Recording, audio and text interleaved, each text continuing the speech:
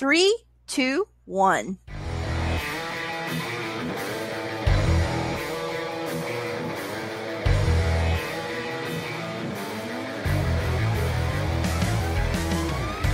And hello, everybody. Welcome to SEN After Live. I am J Wade. And I'm Kalyn. And holy shit, fuck Batman, if we got one today. That's right, guys. We are now on episode number 7 of this SEN Live After Show. And our guest this week, we are pleased to welcome. He's a movie trivia Schmoedown promo editor. He also edits for The Real Rejects as well as some others. And he has a podcast, Nerd Chronic. Everybody, it is Nerd Chronic. How you doing? Welcome to the show. Hello. Thank you for having me. Yeah, thank you for joining us. I don't know. I just want to jump right into this, mainly because the Spectacular was last weekend, and I'm still not bored talking about it. And all weekend I talked my family's ear off at Christmas dinner, a pre-Christmas dinner. None of them know what the hell I'm talking about, but I talk to them as if they do anyway. But could you tell us how you first heard about the Schmoes and then how you got involved with the Schmoedown itself? So it is a bit of a story, but it started with the fact that I did a couple years ago. I wanted to do a podcast with some friends, and so that's what we did. We started a podcast like people do, and an idea that I had shortly into it was I wanted to reach out to other people who were in the same kind of space, and I was interested in kind of networking with people and working with people that I had followed and admired online. And the first people who I reached out to and they responded back to me very kindly was Late to the Party. Robert and Vanessa. They were kind enough to come on my podcast to do an interview just about like their channel and their work and stuff, and we kind of hit it off. We had a great time, and it was on my research learning about them is how I found the Schmoedown. Coincidentally, it was about the same time they had just done the first Star Wars match at Star Wars Celebration.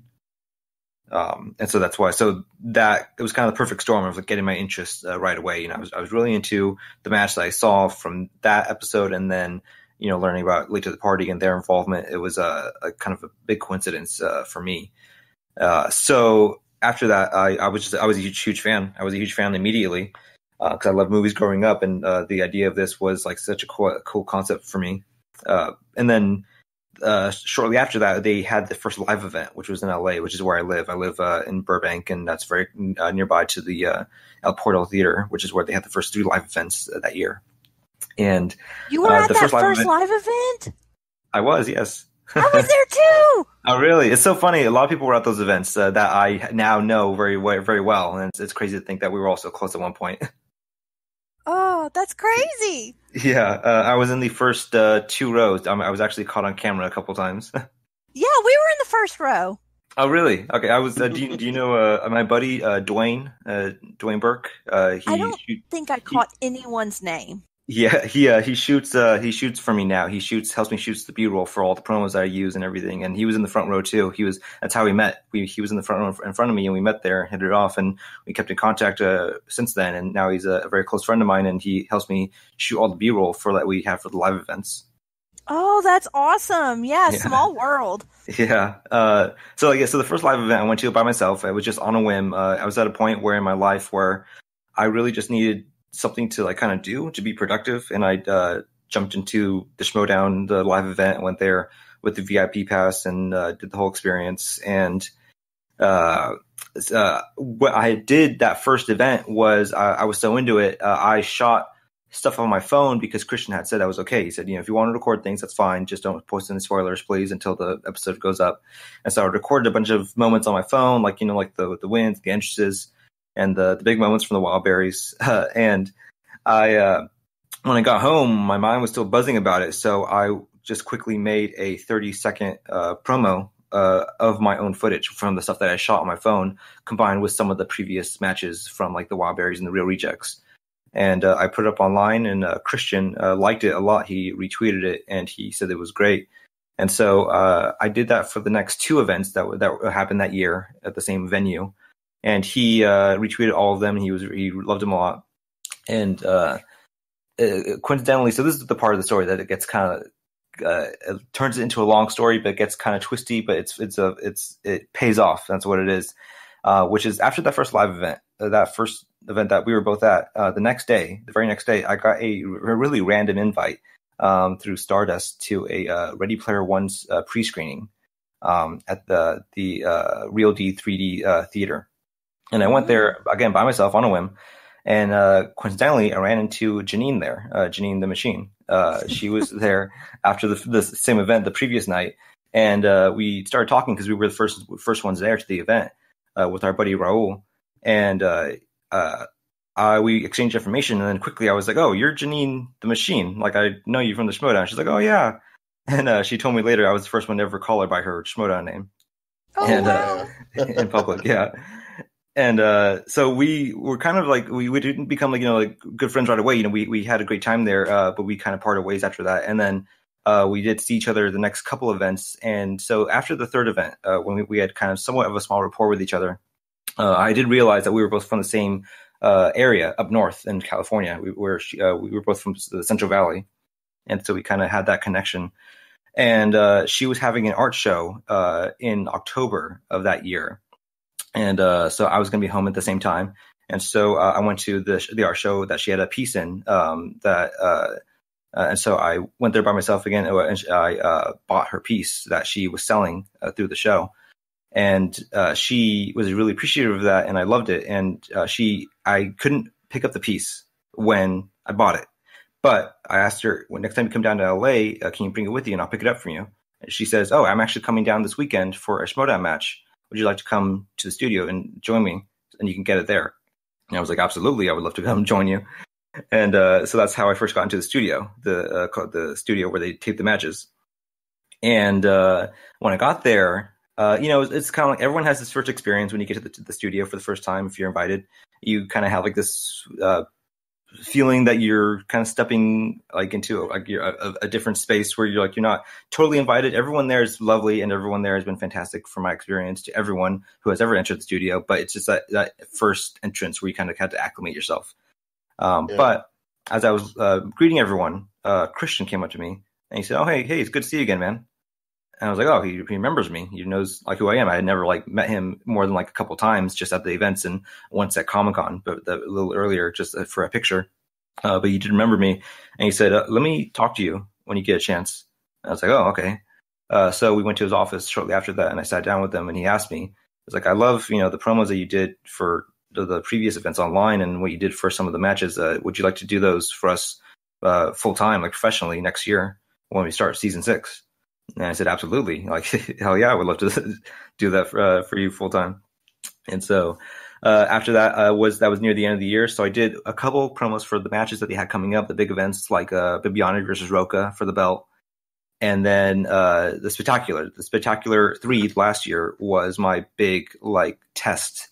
It was the big dance, as Christian called it. And so I did the 5 matches, the promos for the 5 matches that year, and that was like my first big test to prove that I can handle the stories and handle the bulk of the work. And I started shortly after that in January of this year was my first official start of cutting for the promos match by match and for each event. And so that's how I started this year. Season 6 was my entrance year to this whole thing. That's awesome. Is awesome. Yeah. I mean, for real, I was completely engaged. That's great, man. And I just the Janine Machine bringing it all full circle. Rather, that's great. Yeah, Janine is fantastic. I mean, I think she has a lot of people in her corner just because she's been such a sweet person and a very kind person to everyone, the fans, the competitors, and anyone who kind of meets her, falls in love with her because she is just such a great person. Awesome. So you just talked about promos that you've cut, and what has been your favorite one that you've done? Man, that's a tough question. It's like, asking me to choose between my children, just because it's like, I kind of gauge what the audience responds to. And that's how it kind of developed my approach to most of these promos. It's because the first big one that I did this year that I think I was really proud of, what I put a lot of effort into was the Bateman versus Guy match in Houston. in the rubber T ring. That was because I knew Christian was building up to that most of the year, and he wanted to be big. He wanted to be WWE. Exactly, we're in a wrestling ring, and so I knew it had to be something kind of with the energy that matched Guy and Ben, that had the kind of gravitas that he wanted, and so I was able to pull that off, thankfully, and that was the first one I think I was really proud of, and I kind of figured out the style that I could accomplish with these things, because Christian called me after I sent it to him to view, and he said it was my Mona Lisa. It was the best one that I had done like entirely that year, because it was the one that I was able to pull off like the narrative and the style and the tone and the mood of it, and so I was really proud of that. But since then, there's been a handful that he also really loved, and that I've loved doing too, which was Smets and Kalinowski, Kalinowski and Cushing, the Inner Geekdoms, Smets and Kalinowski too, for the spectacular that just happened. So many, and like so many of the other like studio matches too that just had like a certain fun style or flair to it, because this meant the matches had like a fun matchup between the competitors. But if I had to choose one, I think I am really the most proud of Smets and Kalinowski at the Collision this year, just because I knew Christian loved it, Smets loved it, Mike and the others, everyone else loved it. It brought that story even further, even though they had a great competition between one another. I do feel pretty confident that the promo that I cut for that kind of amplified the perspective people had on that rivalry between the two. Awesome. I just wrote that down so I can go back and rewatch it. Yeah. I mean, I've watched every match, so I'm sure I've watched it, but I've got to go back and watch it. I have a random question. Do you have anything to do with all of the little scenes, the behind the scenes, the stories, the acting? Yeah. No, I mean, I'm there. I'm there okay. Standing off camera when they film those things, but usually no, I don't have any hand in the production of those, in the way those when they're shot or like the written. That's usually handled by Christian, and our usual guy who shoots it is Cameron Rice. He shoots a lot of the B-roll and photographs for the show, and he does a great job with that stuff too. And he usually puts together the B-roll behind the scenes stuff that you see on Patreon and more things like that. Yeah. Okay. So obviously some different players have come and gone, some different teams have come and gone. Mm-hmm. So what's a promo that you did not get to do or have not gotten to do yet that you would love to do a promo for? I was really looking forward to, I mean, again, like I'm very happy for everyone's success, but when it was coming to Mike versus Smets at the Collision, the winner would go play Rachel at San Diego Comic-Con. I was really looking forward to cutting a promo between Smets and Rachel, because it was just the Crusher versus the Smasher. It had such like weight to it, and I would have loved to have seen what that would have looked like. But luckily, I think the way it turned out now, it gave us like a great story between Rachel and Mike for that event, and then like a great story between Smets and Kalinowski coming back together for the spectacular this past weekend. And but beyond that, it's funny because a lot of the matches that I kind of did want to happen, did happen. Who's the boss versus the family in the teams finals. That was, a match made in heaven, because everyone wanted that. That was the third go between Guy and Ben this year, and that story. And that it didn't have to happen that way. One of them could have lost, or the family almost lost to Paddington too. They were on the cusp of losing that match until Atchity challenged his own win. And then he set that up, and he set it up for family versus who's the boss. And it was a great promo that I was able to put together, and I was really happy to do for the third time between them. Were you in the room during the Paddington 2 challenging their own win? I was there. Oh, what was the conversation and energy like going on in there? It was a lot of confusion. The challenges that you see in the matches, they last for 10 10 seconds, like with the graphic that goes up. But that challenge, they go on for as long as they need to go on for people to figure out what the right answer is. And that challenge lasted like 10 minutes. Like everyone like back and forth, like just like trying to figure out the right answer, because, you know, there was a definitive answer. I think everyone has kind of fallen on the side that now that the question was written properly, and, you know, it was, but Adji's interpretation of it was the problem, and people did kind of understand how he was interpreting that, and so they were starting to fall in with his confusion with the question possibly being worded incorrectly or a bit vaguely. And so once he challenged it, like everyone, what we do is when the match is over, when there's a win, and we quickly set up to shoot the post interviews with Jen. And when they were moving things around, getting the set ready, like mid move, everyone kind of froze and just looked over to Adji as he was calling out the challenge. And everyone just stood there for like a couple of seconds, just like really confused as to what we were doing, because we didn't know if this was like, one, acceptable, and two, correct, because we didn't know like exactly what he meant by this challenge. And so I think it was Mark and was it Clark, I think, on the desk, possibly. I think so. Yeah, they had to confer, or I think it was Emma. It was Emma, actually. Yeah, they had to confer. First, they had to confer exactly what he was trying to say, and then we had a bunch of people come over trying to put in their 2 cents so that we can figure out exactly what the fair ruling would be.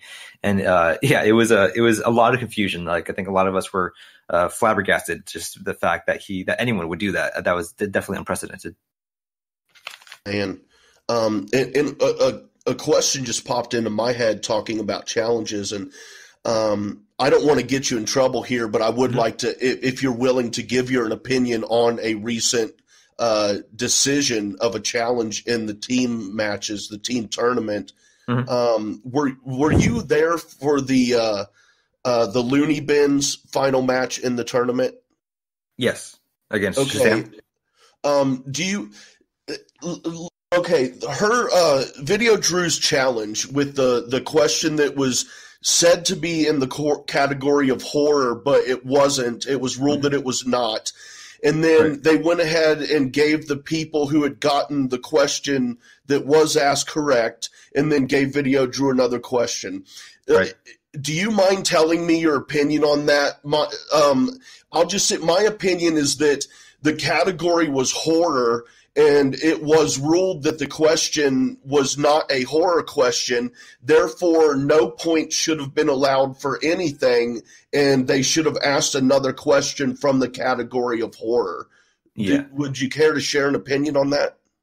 So your concern is that the ruling, the decision to resolve that ruling was a bit questionable, like giving everyone kind of like a point, giving her a new thing, and kind of overlapping the decisions like that.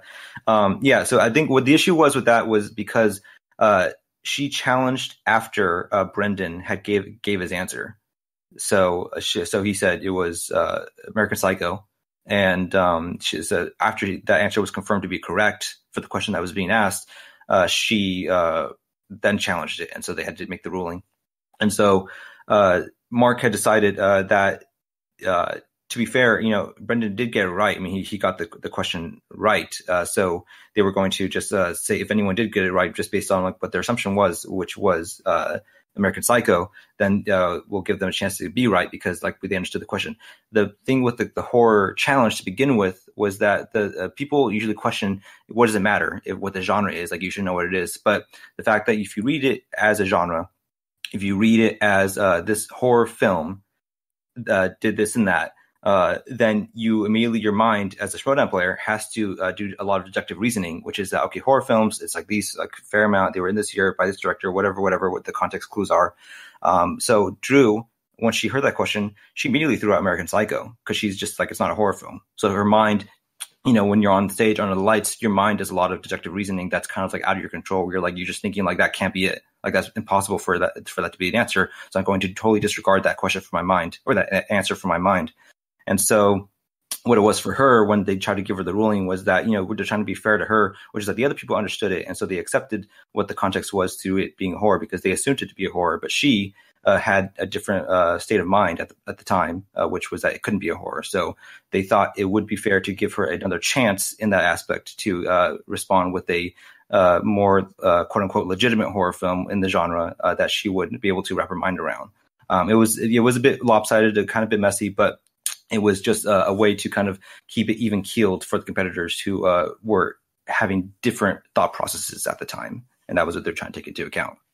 And for the record, J Wade has been irking him for weeks now. It's bothering him. I think, is it safe to say this bothers you more than the Paddington 2 thing? Well, that doesn't really bother me at all. I just don't. That one is just confusing to me more than anything. But this one just, in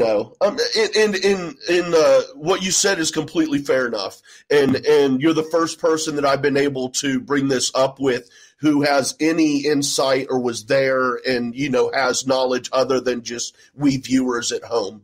So I just wanted to get your opinion on that. Thank you very much. I appreciate it. No problem. Yeah, I think if Drew had challenged it before anyone had given an answer, they probably would have thrown the question out entirely. I think that's what it would have been. It was just the fact that Brendan had answered it first, and then it kind of gave a little bit of a leeway to trying to do a different approach to it. Fair enough. Yeah. But before I thought of that, we were talking about some of the promo videos and stuff, and I just got to bring up the Shire Wolves tribute video that you helped work on. That was, right. I've watched that quite a few times. It's moving. It's well done from a technical aspect. It's well done. But I mean, it's moving. It's legitimately moving. And I just wanted to could you tell us how you got involved in that and any of your thoughts and feelings on that specific video? Yeah, I mean, I didn't mention that. That definitely is one of my favorites. That in a different regard from like the other ones, just because it was a special event. And what had happened was Christian had asked me. We knew that they were going to retire like before that, and so I knew that I was going to make a video for like their last match, which was just like the general promo video, kind of like between the match between Corruption and them two. And then shortly after that, Christian asked me, "Can you make a video, like a tribute video, to send them off at the end of the show because it's going to be like a whole event?" And I was like, "Sure." And coincidentally, again, I at the same time, I have my roommate, who's a close friend of mine, I've known for years. He's a big WWE fan. He's kind of my outlet to WWE and kind of like what's happening with it these days. And he showed me some of the recent, like the past, like Hall of Fame videos that they did for some of the competitors who, have retired and such. And one of the things that stood out to me was that they had talking heads, which was like interviews with people talking about the competitors and giving their 2 cents and their thoughts on them. And so immediately I was like, oh yeah, we should do that. We should definitely have people give their thoughts on Clark and Rachel, because I think that's the most important thing, is like their impact. And so they can see exactly what they mean to everyone else. And coincidentally, again, at that time, I was shooting interviews for the Roku documentary, which I am cutting right now. And I happened to have like the crew and the gear set up to record everyone for that specific documentary. And so at the same time, I was like, let's just kill two birds with one stone. And I shot everyone's interviews as well for Clark and Rachel for the event that was coming up the following week. So I shot those interviews on Saturday, which is the days we usually tape, and I had to get the video done by Tuesday of that same week, that following week. And so I shot it, ingested everything, immediately got down to it, just edited the entire thing in the course of like a day and a half, just straight through.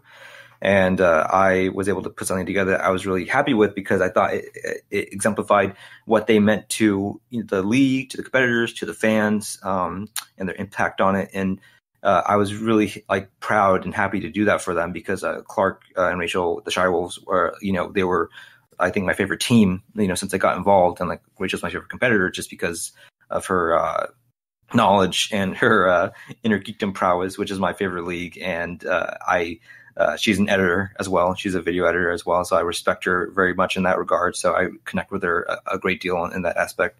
And so it was a great honor for me to be able to do that video for them. It was as much as it was important to show them how much they meant to the league. It was in a small way, showing them how much they meant to me, because I put 100% effort into making that as best as it could be.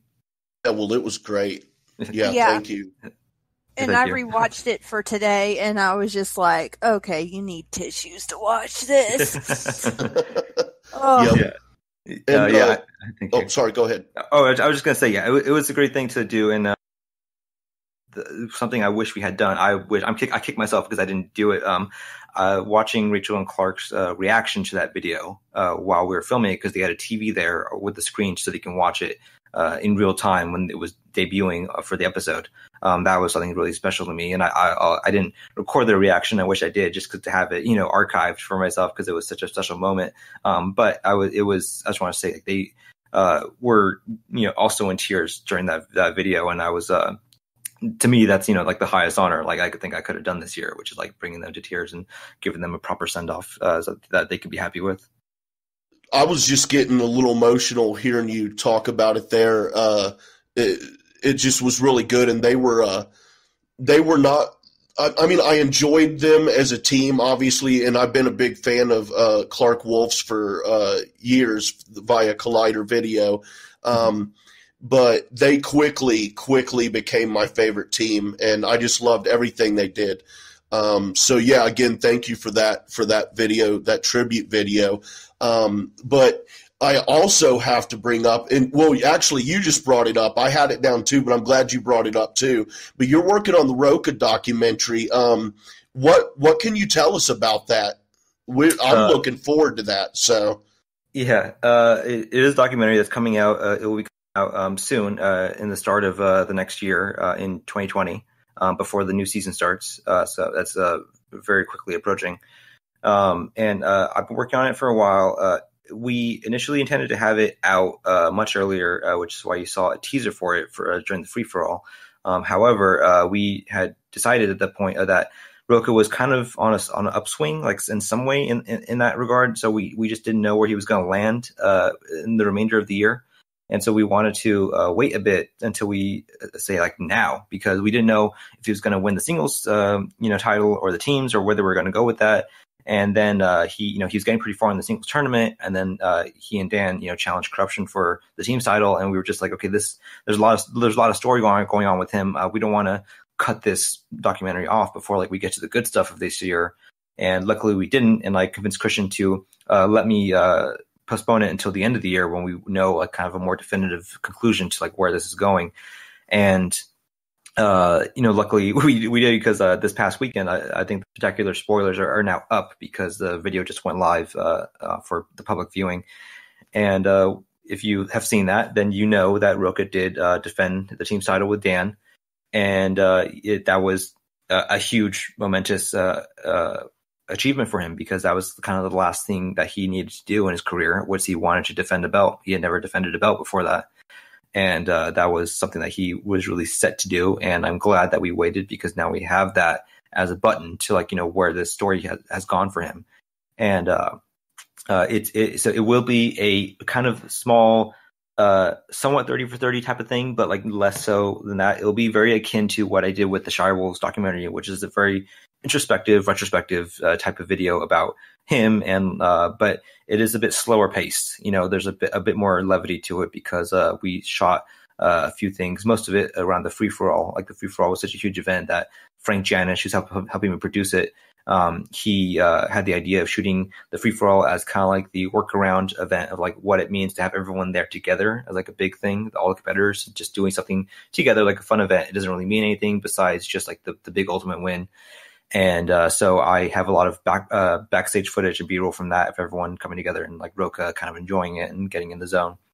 And then I will that will be the driving force behind that story. But then we will try to pull it forward to like what his achievements have been this year, which is I think a much bigger story to tell. Yeah, I can't wait for that. I know we're all looking forward to that as Schmoedown fans. Can you give us an estimated runtime on that? If I had to guess, I'm still working on it. If I had to guess, I would say it might be roughly about an hour.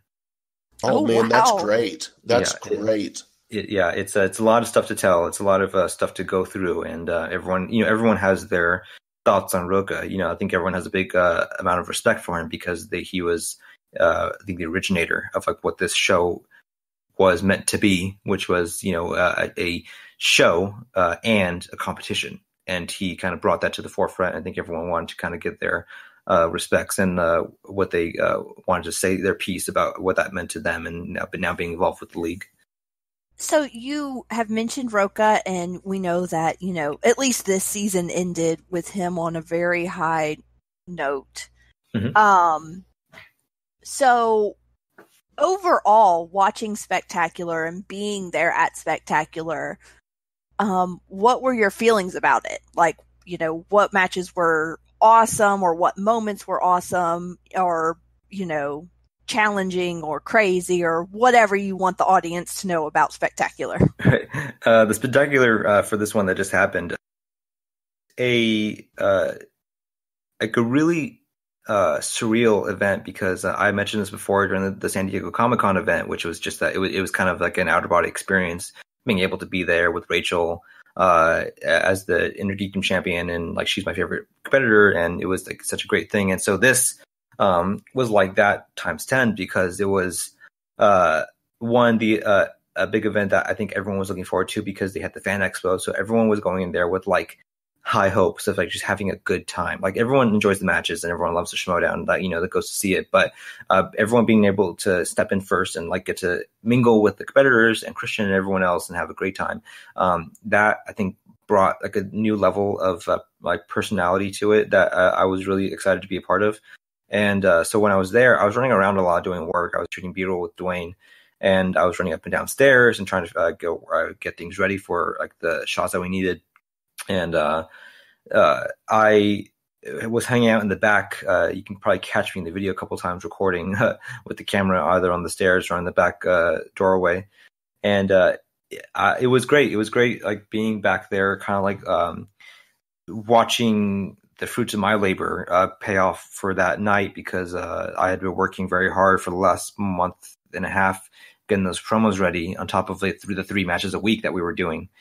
And I was taking a moment to kind of like, let it waft over me, because I was like really, 1, exhausted, but 2, elated that I was happy that I was able to like watch this pay off. It was something that I was not worried that I would get done, because I was confident I would get it done. But I was like, it's always that big project that you have that you're happy to see done, and happy to have be something, not one that you're proud of, but also something that people can enjoy. Watching people enjoy it and hearing people enjoy it live is like something that I'm very like happy to experience, because you don't always get that in this field, video editing and such. And unless you make it big, you're doing movies and TV, you don't usually get like audience reception for your work. And so being able to have that as a video editor, and for something that I'm really happy to do, it was it's an amazing experience.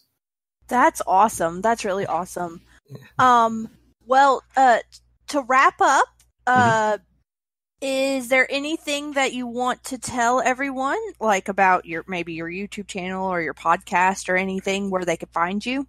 So like I said, the Spectacular was like such a huge event for me. On top of the fact that I do, like you mentioned earlier at the top of the interview, I do cut for the Real Rejects. I also cut for Awesome. For other YouTube channels that do reaction videos like that. I have like made my bread and butter that way. And so that, on top of the cutting for the Schmoedown, on top of like doing my podcast and other things, I have been running myself like pretty ragged over the last this past year, because I also work a full-time job. I also work a full-time night shift job, 8 p.m. to 5 a.m. So the hours, so pretty much most of this year, like a majority of this year, the hours when I'm not sleeping, I'm working. I'm at home working, and then I go to work at night, and then I come home, go to sleep, work, so on and so on, like rinse and repeat. And so during this past month, I was sleeping about probably, I think, like 2 to 3 hours a day for like a month and a half straight. And so I was really by the time this Spectacular came around, I was definitely at my wit's end, like trying to do that. So I think I'll mention this again when the season starts, just because it benefits me. At the start of the year in 2020, I'm going to be working for the Schmoedown still and for like my other clients, and that I do love working for. But I will be leaving my full-time job so I can focus on video editing. That's great. Full time. Congratulations. Yeah, thank you. I am at the position where I can, like, I think comfortably support myself doing that, and it's really what I care about. And so that's something I can then have more free time to not, run myself haggard, like trying to balance everything between the odd hours.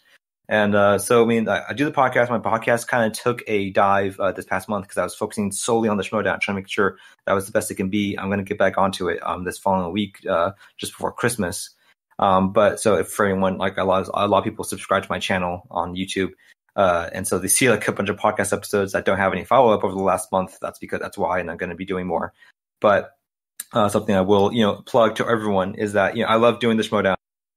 They treat me very well, and so do the other clients that I work for. But something I'm going to be doing more to justify it is I do have a Patreon for Nerd Chronic, which goes to myself and also my friend who's an audio engineer who does a lot of the audio work for me.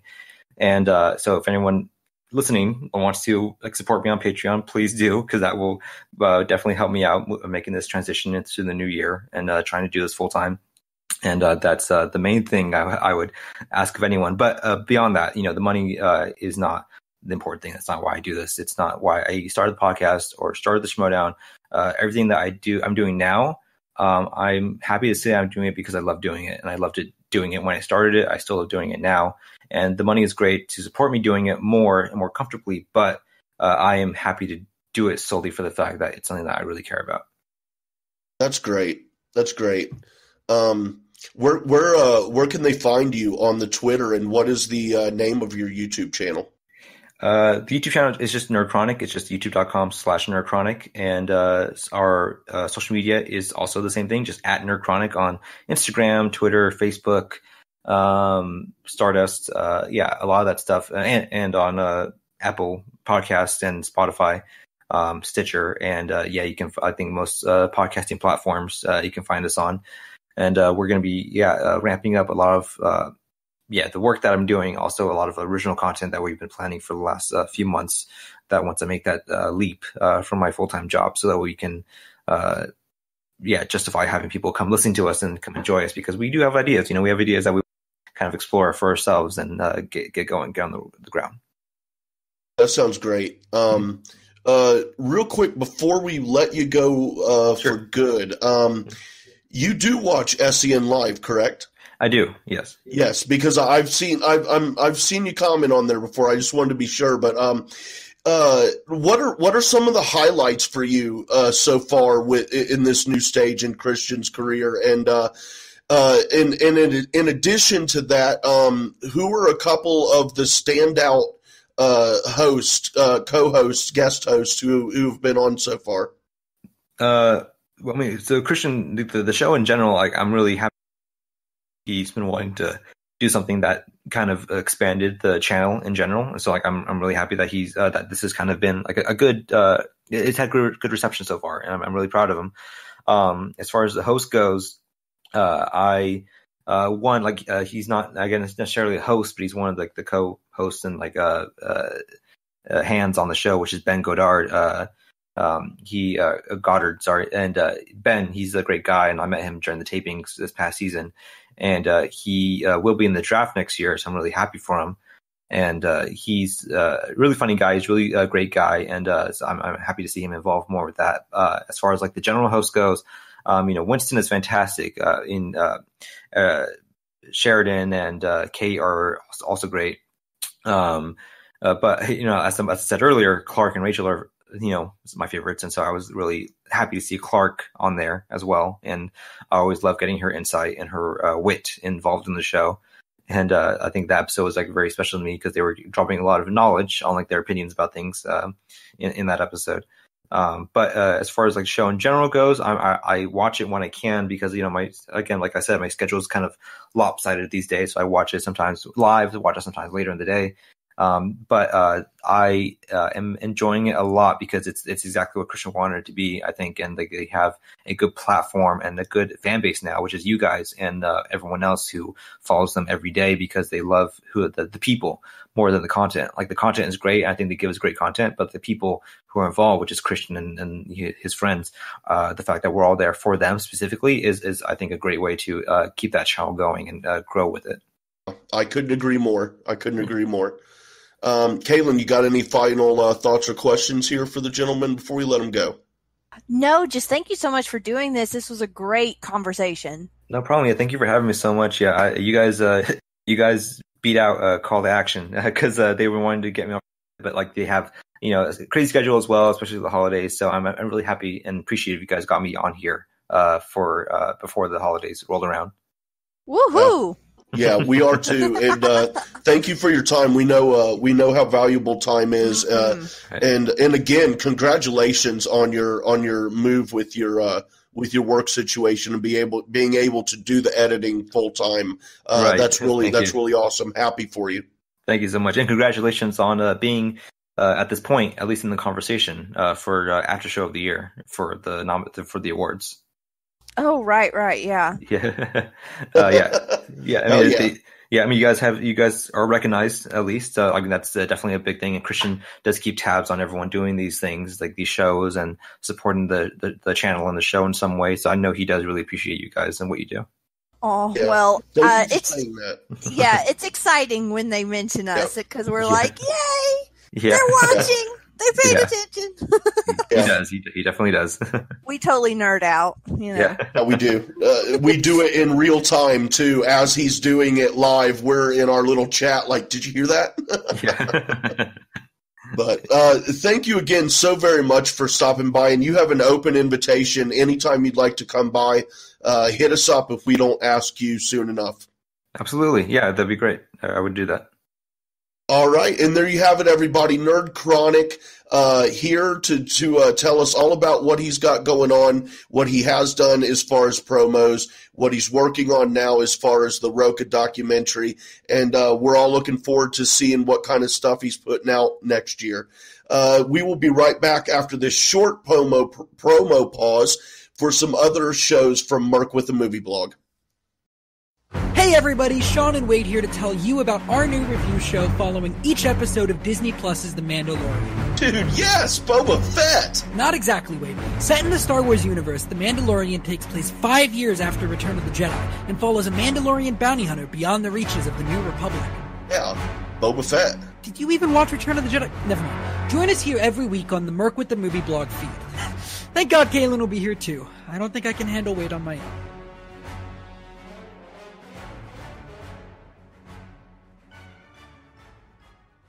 Hi everyone, this is Sarah, host of Go Get That Rose podcast, a podcast that is dedicated to talking about all things Bachelor Nation. Join J Wade, a man in his 40s who is recently new to all things Bachelor Nation, and myself, someone who has been watching passionately for the past 3 years, as we review, share our thoughts on each episode of whatever show is currently on TV, whether that is Bachelor, Bachelorette, or Bachelor in Paradise. We might not even know everyone's name, but we have fun nonetheless. You can find us on Merc with a Movie Blog feed wherever you listen to podcasts.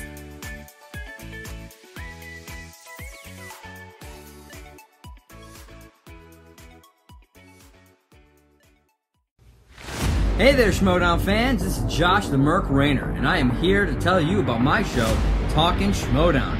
Whether it's Andrew Guy getting hit with a chair, John Roca screaming, "Outlaw!" or the emotional retirement of the Shire Wolves, I talk about it all. So you can catch me right here on Anchor and all the other major podcasting platforms. So, as I ask every episode, are you ready to talk Schmoedown? I am.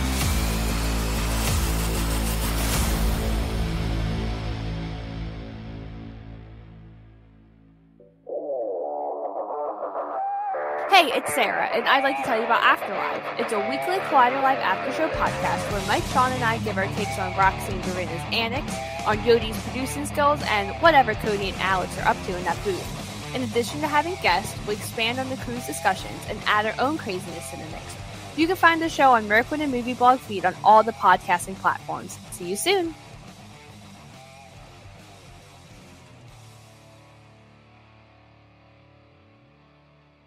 Hey guys, we are now back from break. Be sure to check out those other shows we got going on here at Merc with a Movie Blog. And be sure to check out what Nerd Chronic has got going on. That was a really good interview, really good time with him. He's a solid guy. But now for the second half of the show where we dive into some Schmoedown stuff and SEN Live stuff. We got a special guest co-host with us tonight. He is a regular on SEN Live, and he's done a couple other shows here with us. Winston Marshall, welcome back, man. How you doing? I'm good. How are y'all doing tonight? Or today? I don't know what we technically are supposed to say at this point. I mean, I guess people are listening to this whenever. So it doesn't really matter. We normally just say night. It's much easier. Fair. Yeah. Welcome, man. It's good to have you back. We your first appearance on one of our shows was on Go Get That Rose, which is a Bachelor podcast Sarah and I do, and that was just a hell of a good time. I did twice, right? That was a lot of fun. Yeah, you were. And we got the new season coming up soon with Sweet Puppy Dog Pete, so we're gonna have to see how that goes. No, for sure. I'm a little upset because whatchamacallit, Tasha was supposed to be on this week, and then the schedule just got shifted around, so I was very upset because I was excited to meet her. So hopefully it'll happen in the new year, because I think that we're still going to be doing shows, but I know that we're shutting down Christmas Eve and Christmas Day, and then I get back. I leave for Dallas Monday night, so I'll be on Monday. I'll be on the 23rd, but then I might not be on until, I don't know, like Friday or maybe even the week after that, something like that. Yeah. Oh, gotcha. Yeah, we figured it would be a weird week this coming up week. Yeah. And it would be an absolute travesty not to have you on the day that she's on. Oh my God, it would be the worst. Oh, absolutely, man. I can't even imagine it without you being there. So. Oh, that's going to be amazing. I can't wait for that to actually happen, because then we get to talk about it. Yeah, right? for sure. That's what I'm talking about. I love talking about it. So, yeah, for sure. But something else I've been wanting to talk to you about for a while now. You bring it up on SEN Live, and you've brought it up on Collider Live before as well. Dude, please tell us everything about the dodgeball. Like, everything. I'm totally interested. I want to know how you got into it. I want to know how the leagues work, the teams. I want to know how your team is doing. I want to know about I want to know everything, man. Please tell us. Yeah, no, for sure. So it was, it was completely random. My roommate at the time, one of my best friends, he was just, I came home and he was just like, hey, you want to play dodgeball? And I was like, what do you mean? He's like, yeah, there's apparently like an adult dodgeball league. You want to do it? And I was like, yeah, sure. Why not? And honestly, it was through this organization called Club Waka, and they're more known for kickball. They do like adult kickball, but then they branched out into a bunch of different other sports. And so we just happened to pick dodgeball, and it was just a lot of fun. So I was playing in the same league for a good few months, and it was that was in September. So I want to say then the following January, I went to my first tournament, and then my whole world was just opened wide open. Like it is insane. Not only in like how deep the rabbit hole goes, but how good people are at the whole thing. Like we just had the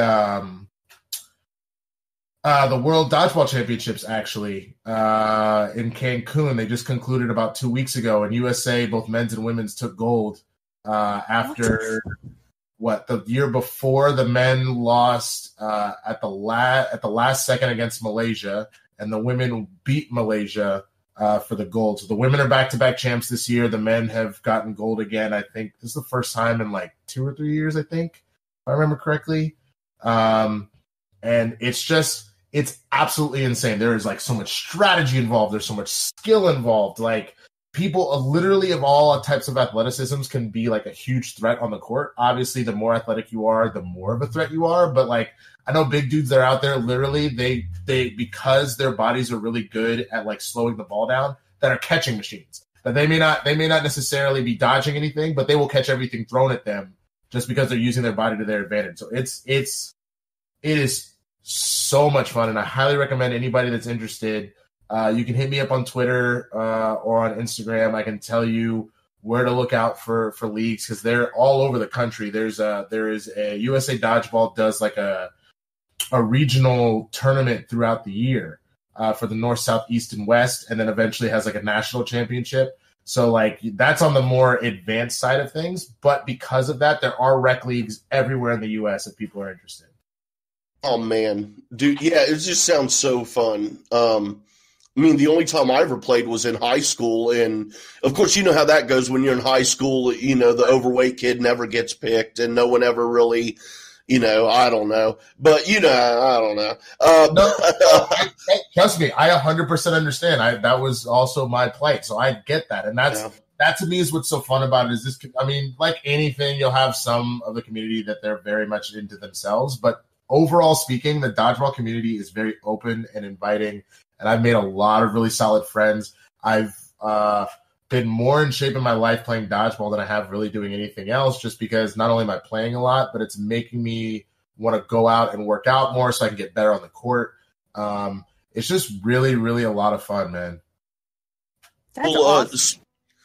Speaking of the community, the movie Dodgeball obviously is a movie and it's a comedy and it's over the top. But yeah. I mean, have you come across any people who are comparable to some of the characters in that movie?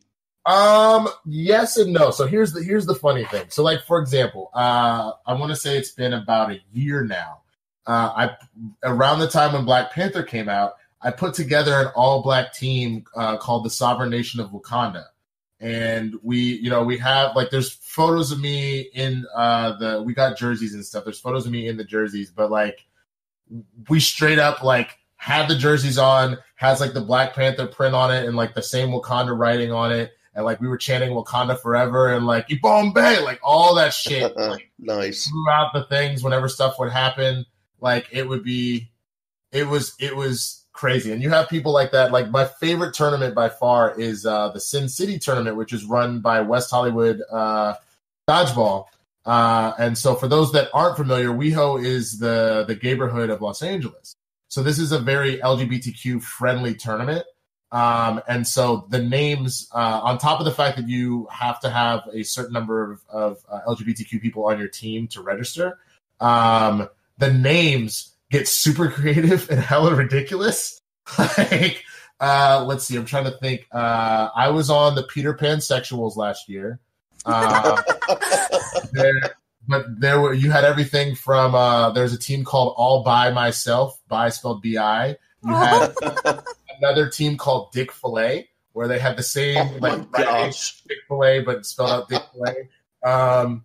Trying to think what other really good names did I see. Oh, I wish Sarah were here. She worked at Chick-fil-A. Oh yeah.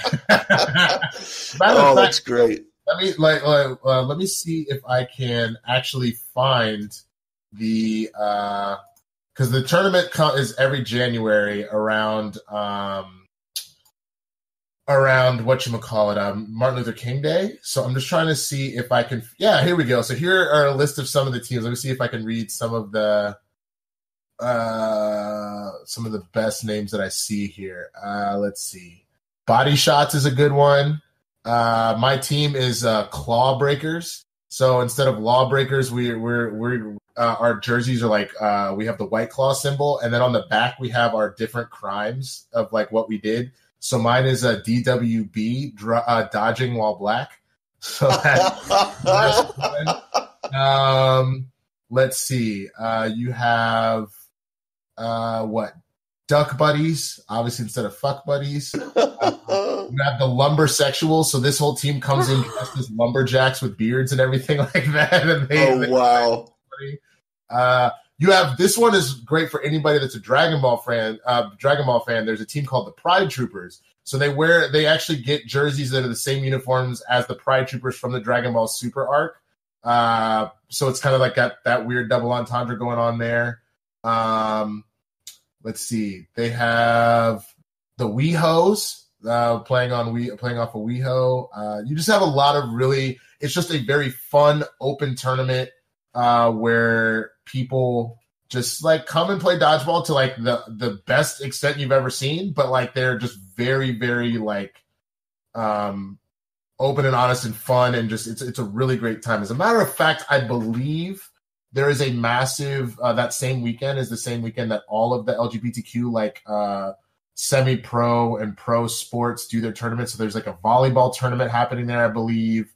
I believe there's a golf tournament happening too, if I remember. That at least it was last year. I don't know if they're all on the same weekend this year, but I think it is. So yeah, that's really great. awesome. It's great. But if that is all happening at once, that feels like a lot of traffic in one area. You would think so. So the nice thing is that WeHo Dodgeball is very good about, they rent out an entire YMCA. And so yes, the main tournament is 75 teams. And then there's two smaller tournaments that have 1, 2, 3, 4, 5, 6, 7, 8, 9, looks like 10 teams in those two smaller tournaments. So there's the co-ed one.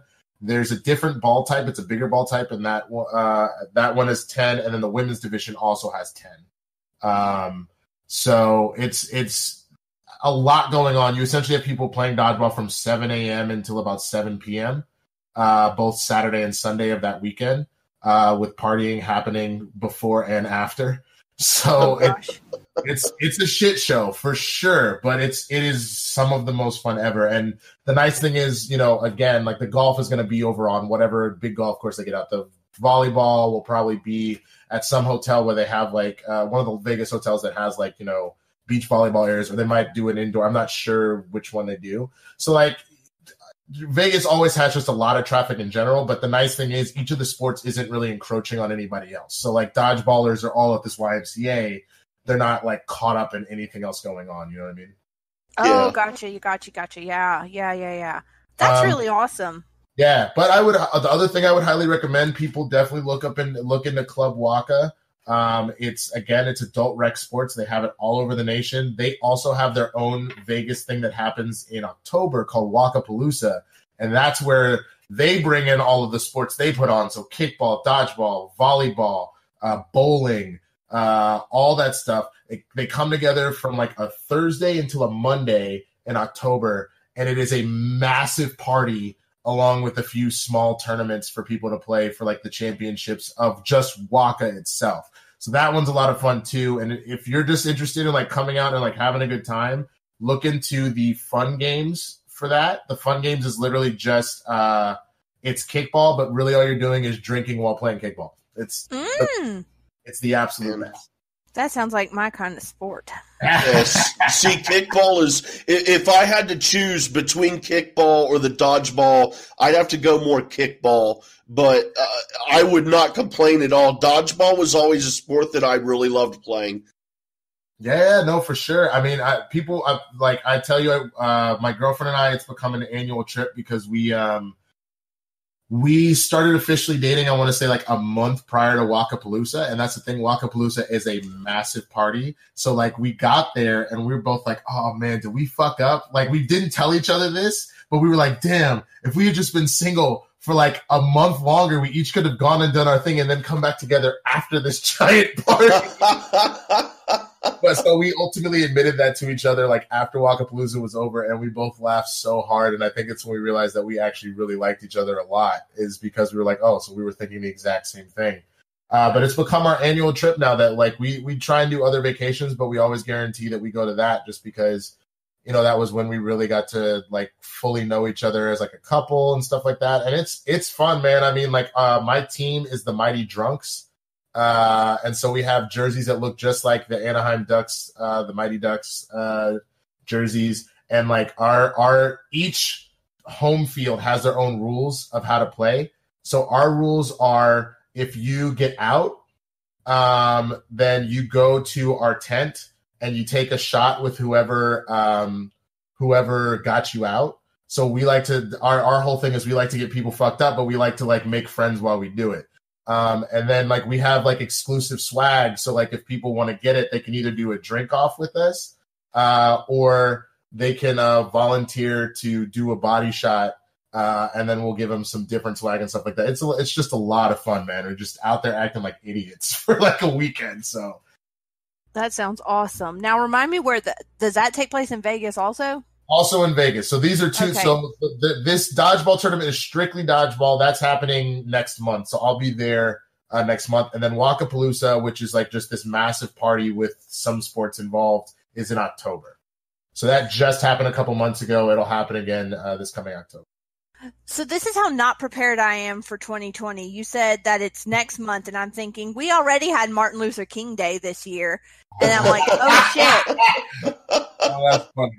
I'm like, oh, God, it's coming that fast.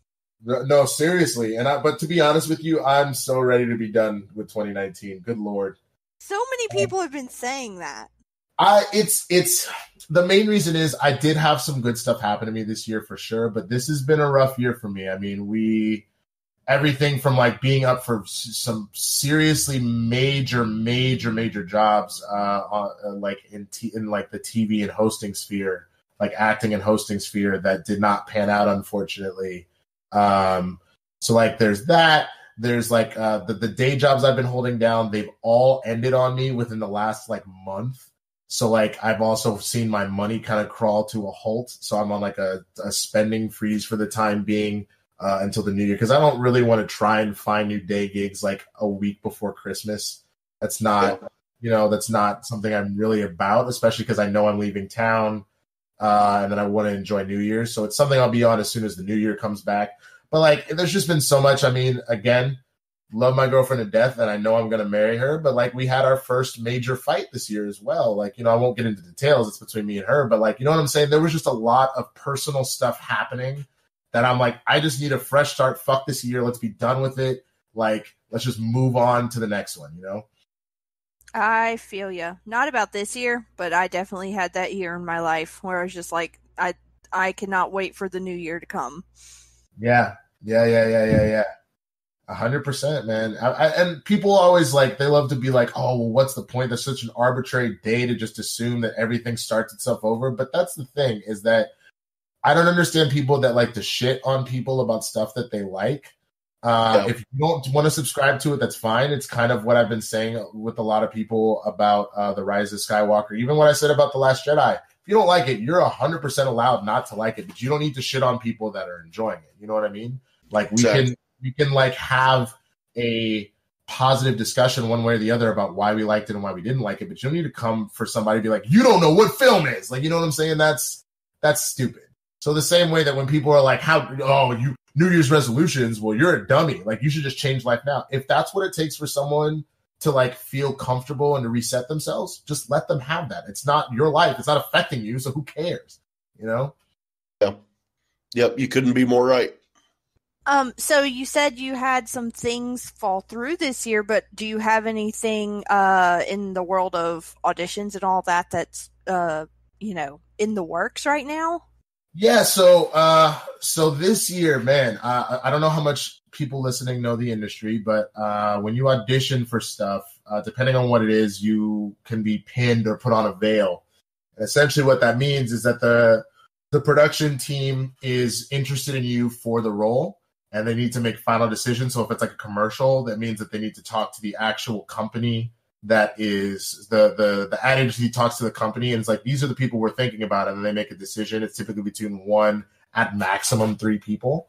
And then for a TV show, it's the same thing. Instead of that, you're talking to typically the showrunner of the show and the studio. That could be a movie or TV. So the director, I guess, in the case of a movie, and then as well as the studio that's putting it up. So you are the executive producers. So the shitty part was I was up for 8 major things, like national commercials, TV shows, like both hosting and acting. And I multiple times for all 8 of those, I was like either pinned or on a veil. So it's literally between me and one other dude. And all 8 times they went a different direction. I take that back. That's 7 times. The 8th one was a pilot that I booked and we shot, but the studio decided not to pick it up. So it was a rough year where like I find myself so grateful for SEN, for the Schmoedown community, for Collider, all of that, because that was for Jay, for like the stuff that we were doing, because that was the shit that was keeping my head on straight. Because I was like, do I suck? Am I fucking up?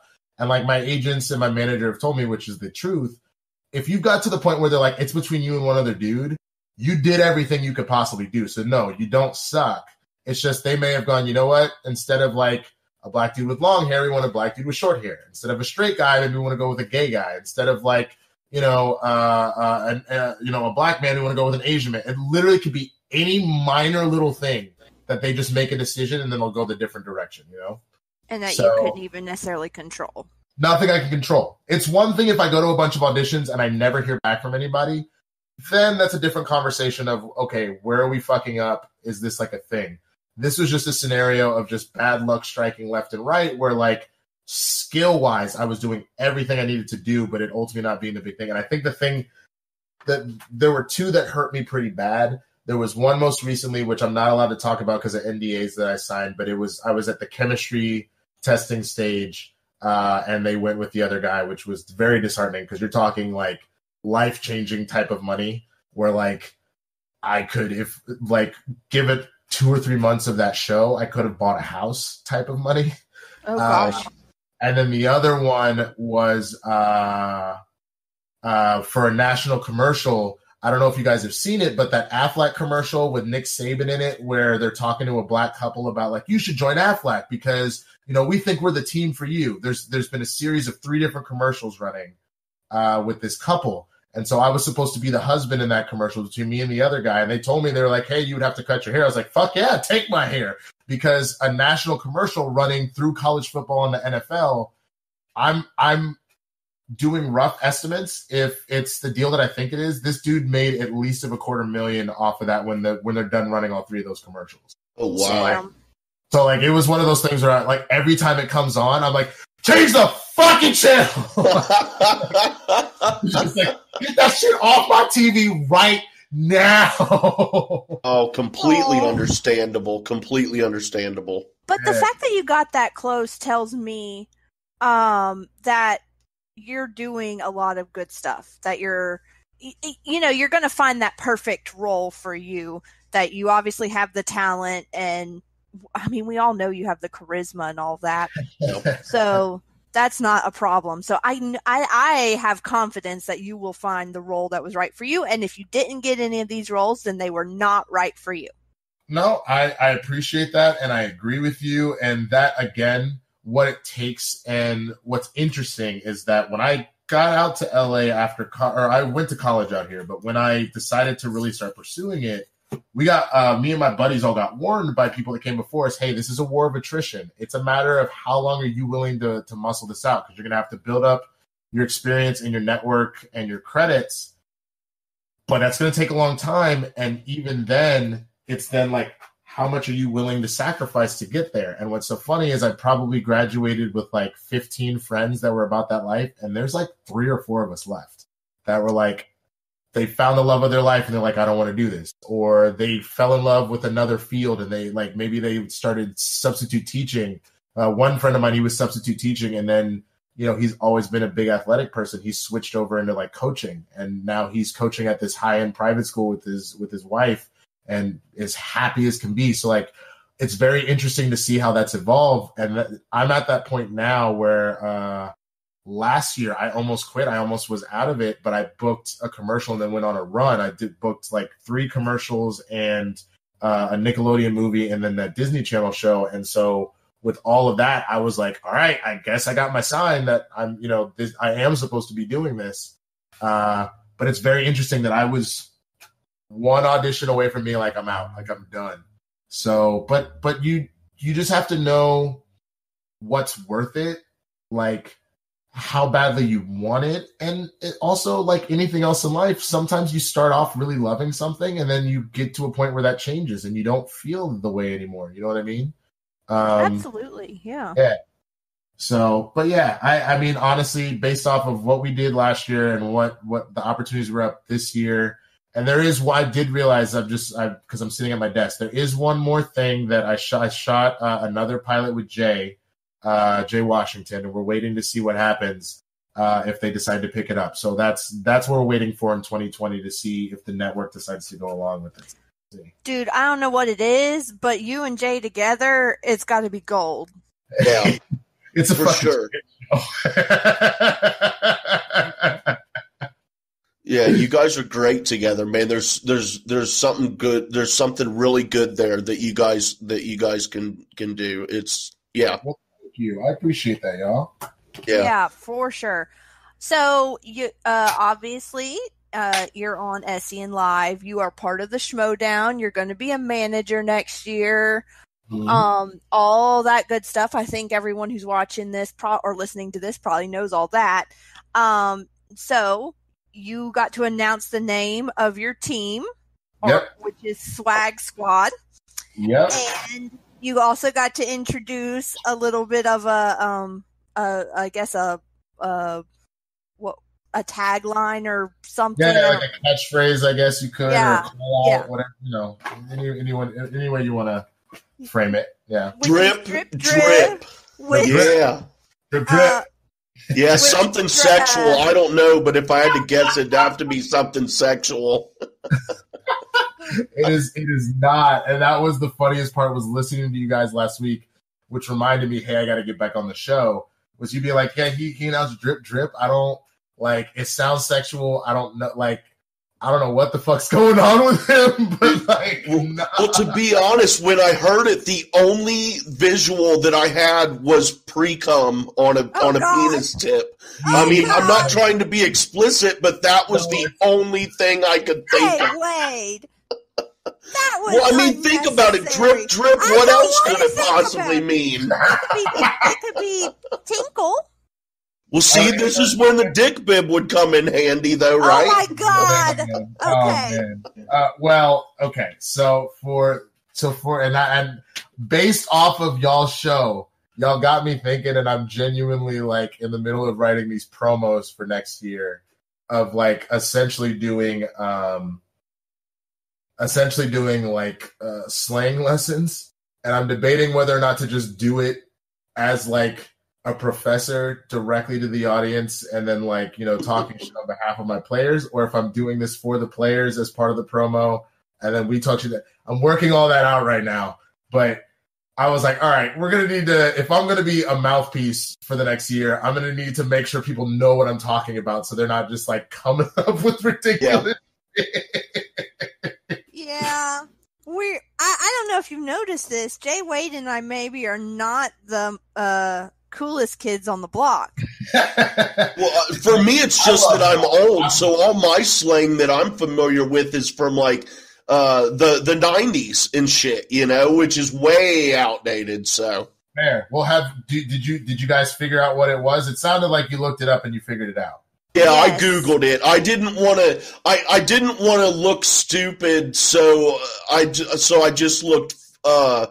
Well, no, I still looked stupid. I mean, what was I thinking, dude? Something sexual. I can't. And then now that I think about it, there's no way Christian would have allowed that. There's no way. Hell no, with the babies there's no way in hell he would have. But that was what was so funny, is I was at the Spectacular, and at that point, did either of y'all go? I couldn't remember.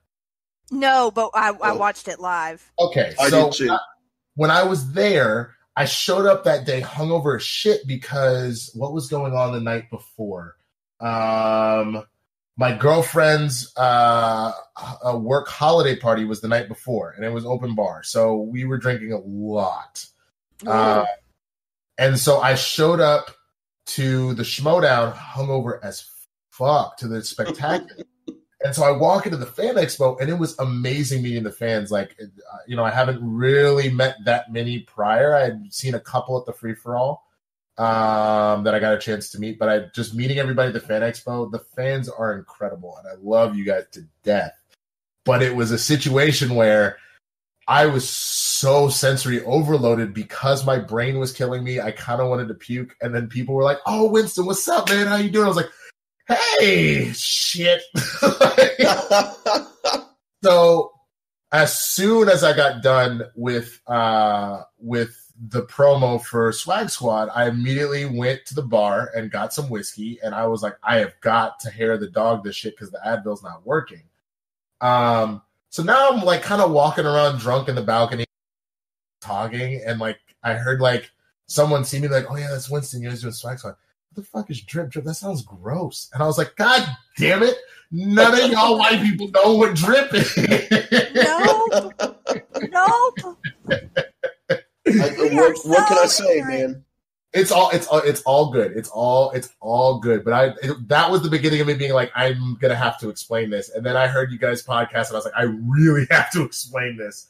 But yes, all drip is that's essentially talking it. When you say you've got drip, that means you've got style, you've got swag, you've got like you're probably covered in like, you know, nice ass jewelry, or you've got on a fly suit, or you're wearing like your makeup's on fleek, like whatever it may be. When you come in dripping, the idea is that you're just so hot that like it's making people sweat. You're dripping. That you're dripping in swag. That's what it means. So, all right.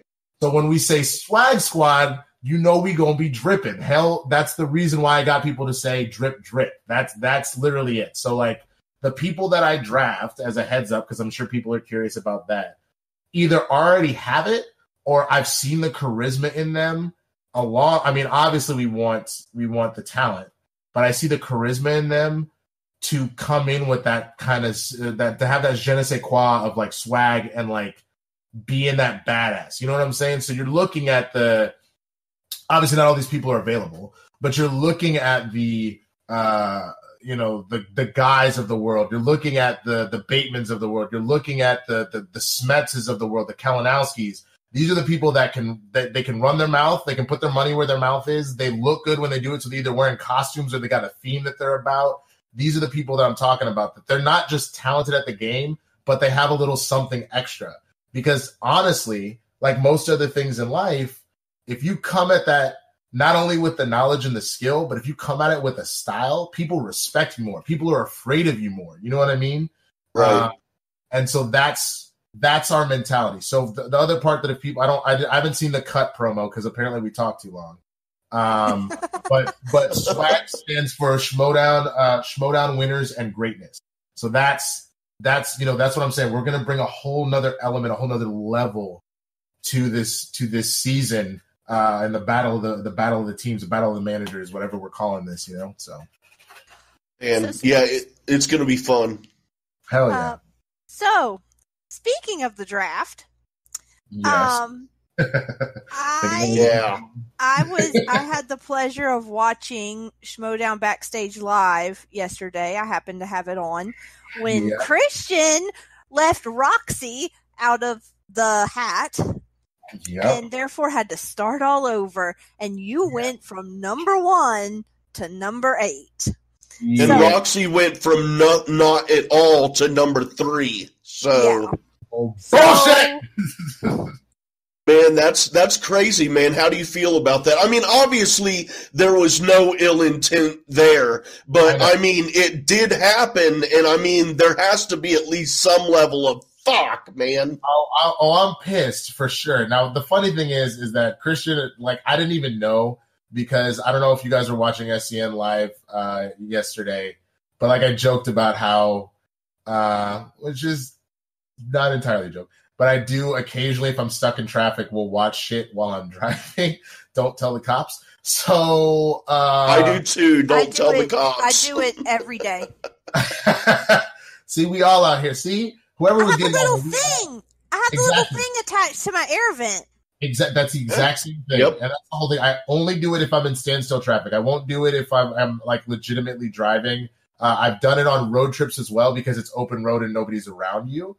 But I don't do, if I have to stop, if I've got a lot of people in my way that I need to weave in and out, I won't do it then at all. I think that to me is too much. But the 405, I've literally sat on the 405 on average somewhere between 2 to 4 hours a day, depending on where I'm working.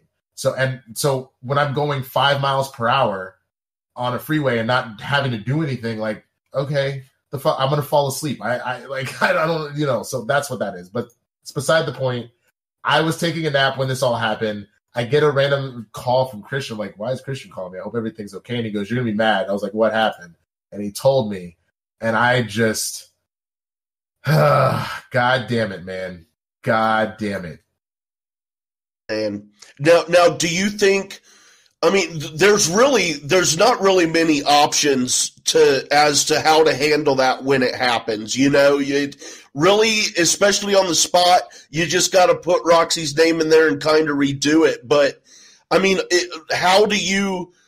are there any alternatives that you can think of that it could have or should have been handled other than just a flat out redrawing of the names? Because the only thing I can think of would be to say, well, we messed up, but Roxy, I'm sorry, you're going to be last because, you know, that's just how it happened. I'm sorry.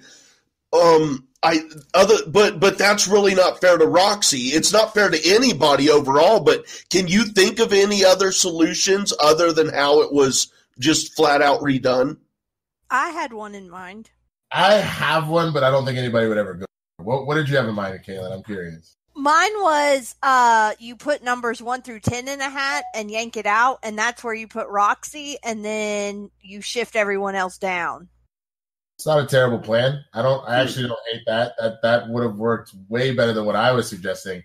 Just out of me being pissed off, I was going to say that I should at any point during the draft should be able to go, nope, steal, and then just take whatever that pick is, and then that's my restitution for not getting the number 1 overall pick anymore. You could say that I'm not allowed to do it for maybe the first, second round if you want to like really go at it that way, but that would be mine is that like third round and below. If I just want to be like, nah, I should have got the first overall pick. I just get to take a pick, but no one would go for that. But it's fine. I like real talk. Like I've done fantasy football for so long that like I've seen shit like this happen before. So while I'm annoyed, it's not the end of the world. Like we'll still kick ass one way or the other. It just means I'm gonna have to bend my plans because you start to plan based off of your spot. But I was genuinely hoping for like just a higher pick, honestly. So that just kind of. Now, when Christian gave you that phone call, now, of course, you guys are friends and you're on SEN Live with him and you're in the Schmoedown. You guys have a close relationship that has nothing to do with competition or business. But in that moment, in that phone call, like how I'm not asking you to talk smack or get yourself in trouble, but I'm just curious, how aggressive were you with letting him know that you weren't happy? What, like, did he know that you weren't happy, or did you kind of tone it down?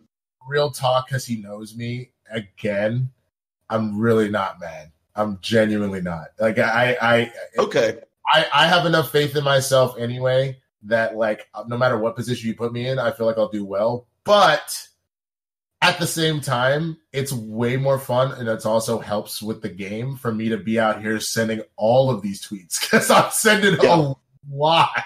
Like, I every time someone's like, man, you got fucked, I was like, I did get fucked. And then it's like a picture of somebody sad as fuck, just like for no reason, or like Christmas is canceled, or all the other shit that I put.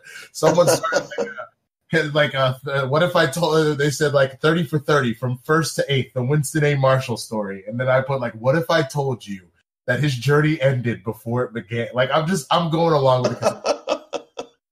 That's great. But, you know, it sucks. I mean, just like anything else in life, it technically is null and void. It technically did not happen because it was invalid. So what are you going to do? I mean, if we're going to get technical with it, it was invalid, so I just have to deal with it. Oh, sorry. Go ahead, Kalyn. Oh, I was just going to say, is there anyone you'd like to reveal to us that you're already kind of eyeing to draft? I mean, obviously, being in No? Okay. The reason why is because I don't want anybody else getting any of the other managers potentially hearing it and being like, oh, that's a good idea. But I do have sleepers. I have been talking about players with other managers, both on SEN Live and otherwise, which is fine. But that's just talking about people. That's not tipping my hat as to who I'm seriously looking at. You know what I mean? And vice versa. I wouldn't expect them to do that either, unless I really felt like all the picks were even, which I don't think that they are. I think that as in life, some players are better than others. A lot of it has to do with time, prep, all that kind of stuff. But like, you know, you don't want to just like hand your opponent a victory. So yeah. I have a different type of question, but very similar. So now Sam Levine has the first pick. Do you have any idea of who you think his first pick is going to be? Everyone's saying McWeeny. I think I have a feeling he's probably going to take McWeeny because you get McWeeny, you also get Guy. And that's huge. They did extremely well as the family. Guy is up there with those top competitors just as much. He's just as hungry because he still wants to smash on Bateman, but he also wants to, you know, get revenge on his former manager. He's got that fire in him. So I think that that's going to be a huge pickup for him. And that's my guess as to what he's going to do. But you never know. I mean, we are talking about the Inglorious One. He may have something in his back pocket that we're just not aware of, you know? Yeah. No, you brought, you know, we just talked about Sam there for a second, and he was announced as the surprise 10th manager. Now I got a question for you, and I'm gonna be as vague as I can and I'm not gonna name drop because I don't want to get anyone in trouble, and I don't know exactly what I can say, but I want to ask you about it, and maybe you can tell me a little bit. I don't know. Christian had said that, well, first of all, we talked to someone on for the show, and there was a spoiler accidentally dropped as to who the 10th manager would be, and this was at least 4 weeks before the spectacular. So, so I'm sitting on this knowledge of this spoiler of who it would be, and it was not that person. Now, before I had heard this spoiler, I was saying I thought it would be Sam. It just would be amazing to have him come back, and it is. But my question is, Christian, he said that there were 2 people who were in the running for that. Now, do you feel comfortable confirming that the person that was spoiled really was one of the people, and maybe giving us some insight as to why they weren't that 10th manager? Or is that something you would just rather not touch? I don't think I'm at liberty to say, but you are correct in that there was something else going on. Stuff happened. Again, can't say anything because I'll be honest with you. At the spectacular, when Sam came out, I was surprised. Wow. Because I knew and I was told not to say anything. And for the sake of that person's privacy, I will not repeat who that person was. But they made a decision to step back, and they asked Sam, and Sam took over. So he is going to be absolutely phenomenal. But yeah, I was equally as surprised at the spectacular. I had no idea. So for a minute, I thought Christian pulled a fast one on me and just didn't tell me. But no, it just stuff happens. Like people have scheduling conflicts, things like that. So I don't know the full story as to why it didn't happen. So I won't even remotely bring up their name because I don't want to. All right. Well, yeah, I wasn't sure if that was really.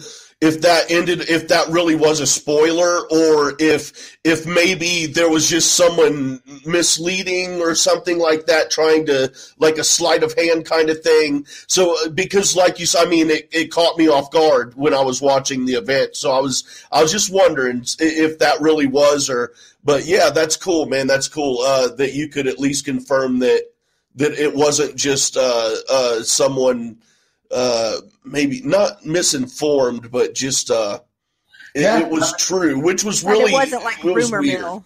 Yeah, right, that it wasn't rumor mill.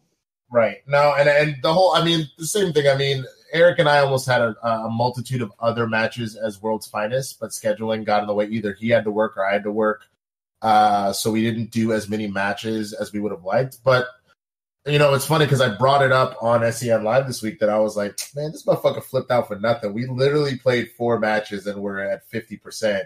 and the 2 that we lost were to 2 people that went on a run from that victory of us to become champions. So, like, that's nothing to be upset about. And especially the match against Corruption, barely lost that. Lost that because they hit their 5-pointer. There was no TKO involved. We took James Bond and did pretty well. And if I remember correctly, I don't think Kalinowski was able to steal a single thing. We had the multiple choice a decent amount, but like knew it that like he couldn't capitalize on us in the second round. You know what I'm saying? So whatever. He knew what he wants, motherfucker. Oh man. Something else that we've learned, and I know you've given your thoughts on this before, but I just wanted I was wanting us 3 to have a little discussion about it. The Christian announcing that they're going to recycle questions starting next season, which I'm fine with, and I'm pretty sure I believe Kalyn is fine with, but my concern, which I think at least initially you shared this concern, was recycling this past season's questions. I think there needs to be a cutoff where there is such a thing as too fresh. Yes. I agree. Is that something you think Christian would actually budge on, or is that like, is he set in stone on that, do you think? I know him well enough that like, unless there was like a hardy case made by a multitude of people, he'll leave it as is. And I understand why. I mean, like you said, part of it's for the writers, but the other part, honestly, and he has a point, is that the point of an athlete is not only to be in the best shape possible, but it's to like watch tape and learn everything you can about your opponent. So like, this is another one of those scenarios where it's like, if you are really serious about this, there's a multitude of ways to study. You can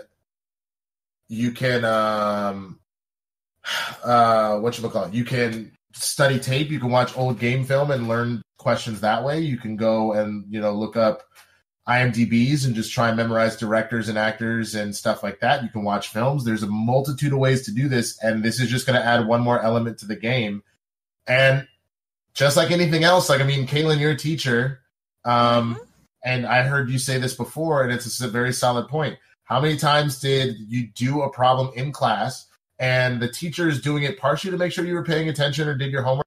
But on the other end, they want you to succeed. So it's also kind of a layup to be like, but also as a teacher, writing questions or having to pick them out, I'm sure also equally is hard. So is grading. So if you can make life a little bit easier for everybody while also just reaffirming certain things about certain students or teachers, you're going to do it. I think this is another one of those scenarios where it's like, hey, we're going to give you this opportunity to shine right now because this should make it a lot easier. So in some cases it may not, but it makes sense because if you think about how ridiculous Inner Geekdom's gotten at this point, how deep cutty they've had to go with stuff, and other categories that has been a big deal. Like, for example, Kalinowski loves Bond. So like Bond questions are getting to the point where only he will know the answer to them unless somebody becomes obsessed with Bond as well. I think that I think it's ultimately a good thing. So Christian convinced me otherwise, even against the last year questions. I think that would have been nice. Just leave the previous season off, but whatever. Fuck it. Like, let's do it all. Let's start over. Yeah. And as Bateman said, it's not about completely recycling questions where every question is recycled. I think it's more about, you throw some in, and he threw out a bullshit statistic, which he likes to do, which was like only 3% of them will be recycled. And I'm like, you don't know that.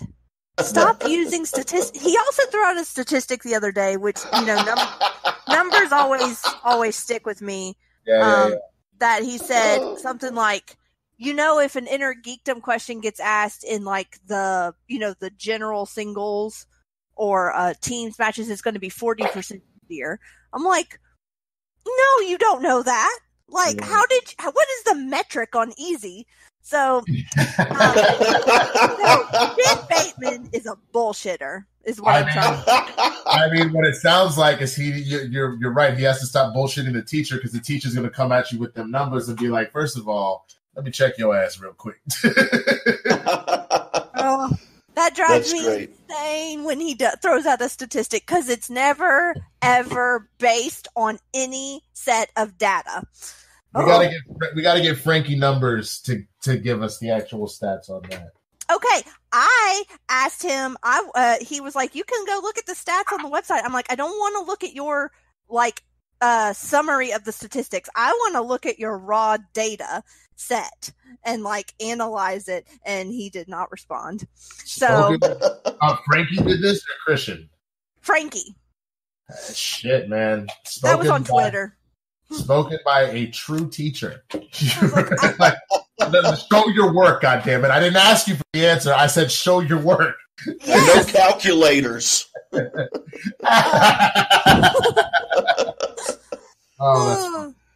So go ahead. Sorry. So the other thing that came up this week again, I think somebody asked a question. Now, I asked Christian this question back when he first announced there would be a rule book, but somebody else asked again, would it be released to the fans? And he's making it sound like, no, it's not. But you're a sports person. Mm-hmm. Can you imagine following a sport where the rule book is hidden from you? It's a good question. I've never personally tried to look up, say, the NFL rules or the NBA rules. I'm curious if they are available online. I would be surprised if they weren't. But it depends. I think that there should be some sort of forward-facing, but I also respect the decision if there's a grander reason why he doesn't want to. I mean, I get it. But that it's a solid, as a matter of fact, I'm sitting at my computer. I might as well look and see if I just pulled up the PDF of the 2019 rule book of the National Football League. There you go. Yeah. So it's 92 pages long. there you go. Yeah, see, that's always been my thing is, if I had Christian in front of me, my question for him would be, name me one other sport who refuses to release the rules to their fans. There's no scenario that I can wrap my head around where, as a fan, where that would be acceptable. How would I be able to really know what's going on is legit if I don't know what the rules are? Is my perspective. That's a very valid point in the sense that you look at, for example, the reason you put out those rules for the NBA or the NFL is so that obviously the players, when they make the league, they'll be issued a rule book. But you put it out there because if there are people that are aspiring to one day make it to that league, they want to know. Not only the fans, so they know, so they can follow what's going on, like you mentioned, but if you have people that are aspiring to make it to that point, you know that, I just pulled up the NBA one, that specifically, from the top of the key to, the baseline is, 28 feet? So, is what it says here, it looks like. So, you would want to know that, so okay, if I'm going to go draw point arc out by my garage, I know that it's 28 feet away from that is where my 3-point shot is. You know what I'm saying? You want to get that opportunity. So I agree with you. I get it. I would just say whether or not, there's something deeper going on there or something like that, I don't know. It is, I only was made aware of the fact that he wasn't releasing the rule book this week. And I just didn't really think much about it, but you have a very valid point. Well, my thing is, he may be thinking from the point of view of when we write this thing up, it's going to have a lot of issues at first. Anything that you start writing will, through the first season that you're using it, you may find that the official rule book has some inconsistencies or some gaping holes or whatever, and you need to fix it. So if he doesn't want to release it immediately, I totally get that because it's probably going to go through revision. No, and I get that too, and that very clearly could be what's going on. Is not right now, until they really iron it out. Because you're also right in the sense that the internet wasn't a thing when these other leagues came into being. So fans probably could not just go and look up the rules as is. They waited until we got to the internet age. And they were the rules for those leagues when the internet allowed for that. Those leagues have been established for a very long time. Whereas this is the 7th year of the Schmoedown. So, they're still ironing some stuff out. It's evolving as it goes. So yeah, I would hope at the very least at one point he does make the decision to release the rule book, but I can understand maybe not doing it right away.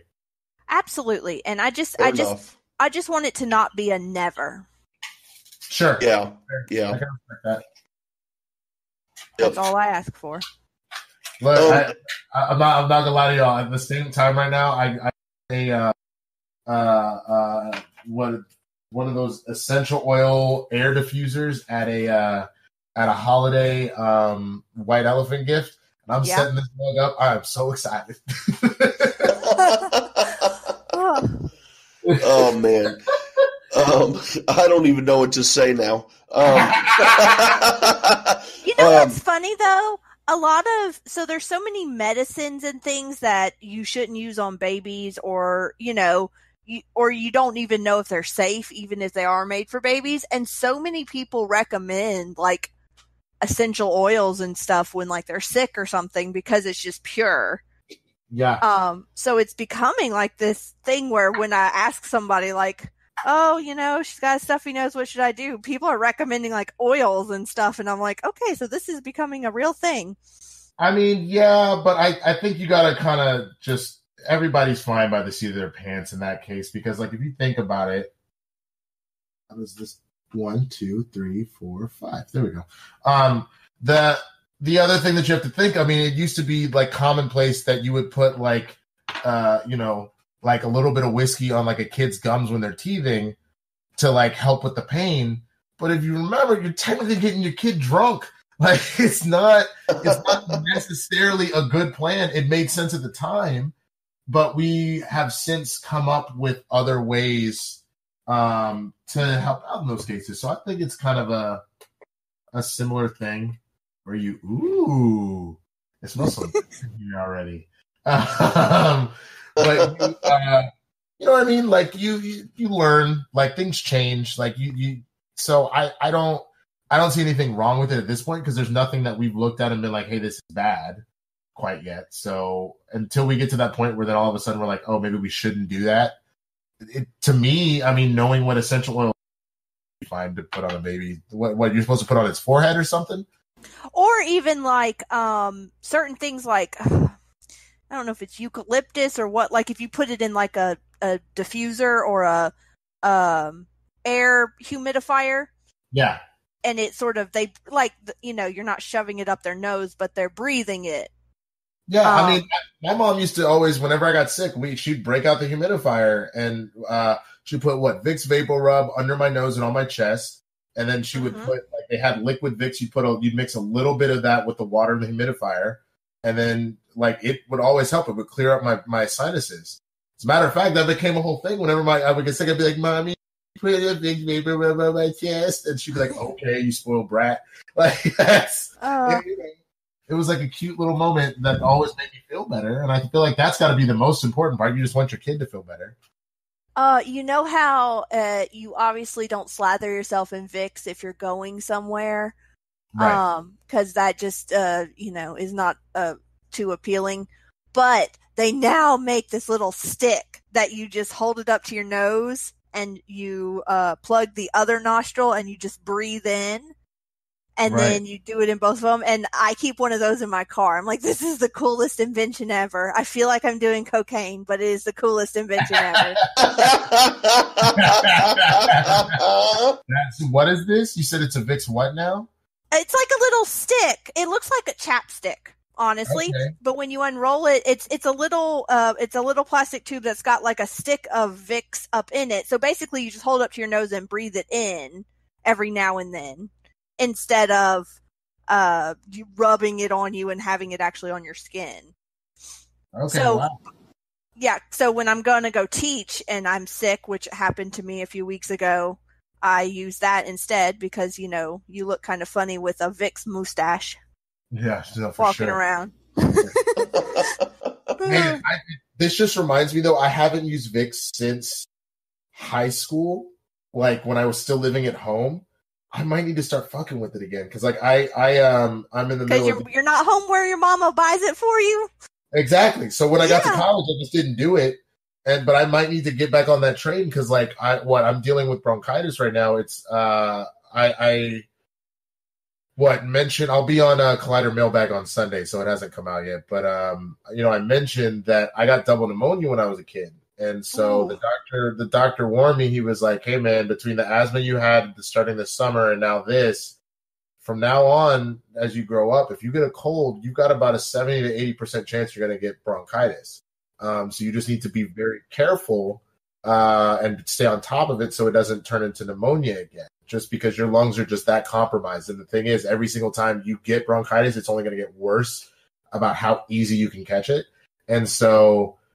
It's funny. So when people are like, "Oh, I have a cold," I'm like, "You get the fuck away from me," because I'm like, I don't need those problems. But I'm dealing with bronchitis right now. It might not be a bad idea to get Vicks so I can clear my lungs up a little bit. Yeah.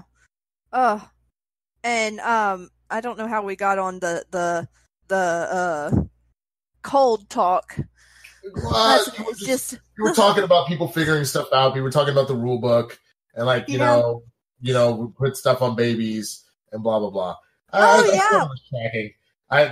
lavender smell has really calmed me. Oh, I bet it has. So this is an SEN After Live show, and we are just now going to start talking about SEN Live. But that's typically how it goes these days, honestly. You might want to hit him with the timestamps, or call Ben in and get the timestamps for you. Oh, we should get Bagel Boy to do the timestamps. So Ellis showed up to Monday's episode. Unbeknownst to Christian. It was great. It was just great. Christian had no fucking idea he was going to be there. None of us did. I was genuinely surprised because we get a schedule every weekend. So that's the whole thing. It's obviously being run by Christian and by Mark.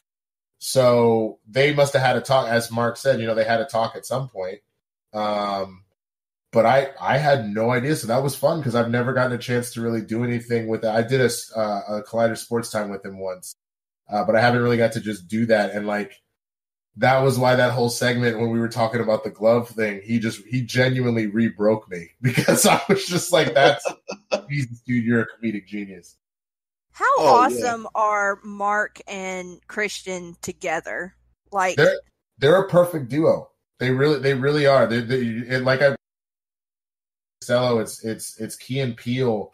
Trying to think of other big comedic greats like that, but they play so perfectly off of each other. It's insane. It was an absolute honor just to be in the same. I've been in the same room as them before, and I've obviously seen them commentate together on Schmoedowns before, but this is different because even though that is not scripted, it is a different Christian and Mark, essentially, because they're putting on the personas of the announcers. To just have Mark the Schmoes just talking is hilarious. Those are my favorite days, are when Ellis is on, because it takes me back to the Schmoes Knows show and right. When they were both on a regular basis together.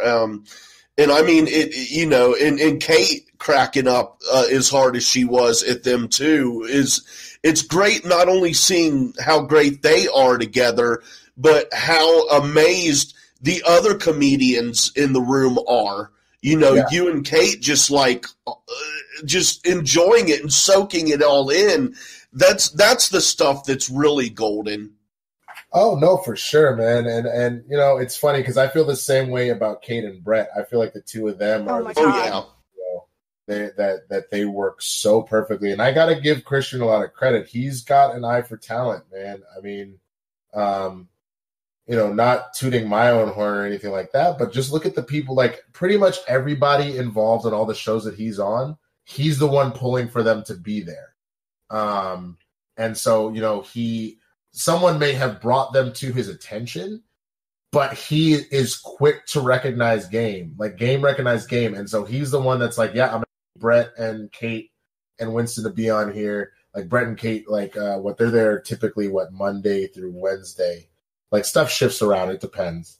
So, to have them on the regular, to get RB3 to come in, engineer, to get Cody to work at Collider, to get Roxy over there, to get Doreen, you know what I'm saying? Yeah. He has an eye for talent, and he is 100% a performer and a comedian and a host through and through. But beyond anything else, that man is a goddamn EP. He is a producer, man. He knows how to make shit work. And I give him a lot of credit for that. He put together the DC Movie News crew apparently years ago. Roxy and Mike Kalinowski and Adam Gertler, and who used to be the fourth, and now he does wrestling commentation. I'm not sure. Sorry, my phone's ringing. I'm not sure. I know who you're talking about. I can't remember the name. But anyway, he put that together. You hear about all these little groups that he put together. And now you have Roxy and Dorina running Collider Live. And I don't know that they knew each other before that. He put them together by putting them both on that show, and it's doing great as well. Exactly. So he's just amazing behind the scenes. He doesn't even have to be there. He can just put all the pieces together and walk away if he needs to. Man. He really does. Everyone who's on SEN Live has great chemistry, but I absolutely love it when it's you and Kate and Brett. It's fun. Yeah. The first day we did that, I was deterred. I was just severely deterred in the sense that or perturbed, disturbed, both, whatever. The point is, I wasn't ready for that much energy at the same time, and it was just fucking wild. And that's why I even said, I told Christian, I was like, this might have to be a once a month thing, bro. I don't know if we can have all four of us together every single week or even every day. And he goes, he goes, you're damn right, I can't afford it. Which, to make even that a joke is, you know what I'm saying? Because that happened. No, I was like, fuck. No, that is my favorite makeup by far, is the four of us. I mean, really, I would say the six, because it's me, Christian, Kate, RB3, Ben. Because RB3 and Ben add their own level of shit on top of that too. It's fun. It's been one of the most fun projects I've done in a long time. Well, speaking of Ben Goddard, so I know you were not on today, but did you watch today? No, what happened? Man, it's getting real, buddy. It is getting real. In a very nice, sweet way, basically asked Bonnie on a date. Oh, yeah. Oh, shit. And, yeah. She said, yeah, it wasn't just out of the blue. She was Christian was talking to her, and she's talking about how she's ready for this year to be over, because a relationship ended, so she's single, and dating is hard, and dating apps, and all that crap, and and some work stuff didn't happen, and just on and on. And something got asked about. He asked Ben if he was, who he was dating or whatever. And he said, no, I'm absolutely single. And so then I don't know what Bonnie said. And he was like, I would love to take you out on a date. Dead serious, very calm, very sweet. It was so sweet. And she's like, really? You don't think I'm too old? And he's like, no. And so they even talked about it a couple more times, that he would come pick her up and whatever. So I'm hoping it happens. Watch the show from today. My boy, Ben. I'm about to come in on Monday just wowing. Just it was great, dude. I see you, bruh. Wow. But if they don't go, if they do go on a date, which I hope they do, even if it's just a fun whatever, even if it never goes anywhere, if we don't get to hear about it, I'm gonna be so pissed, because I'm we are watching this unfold. This is glorious.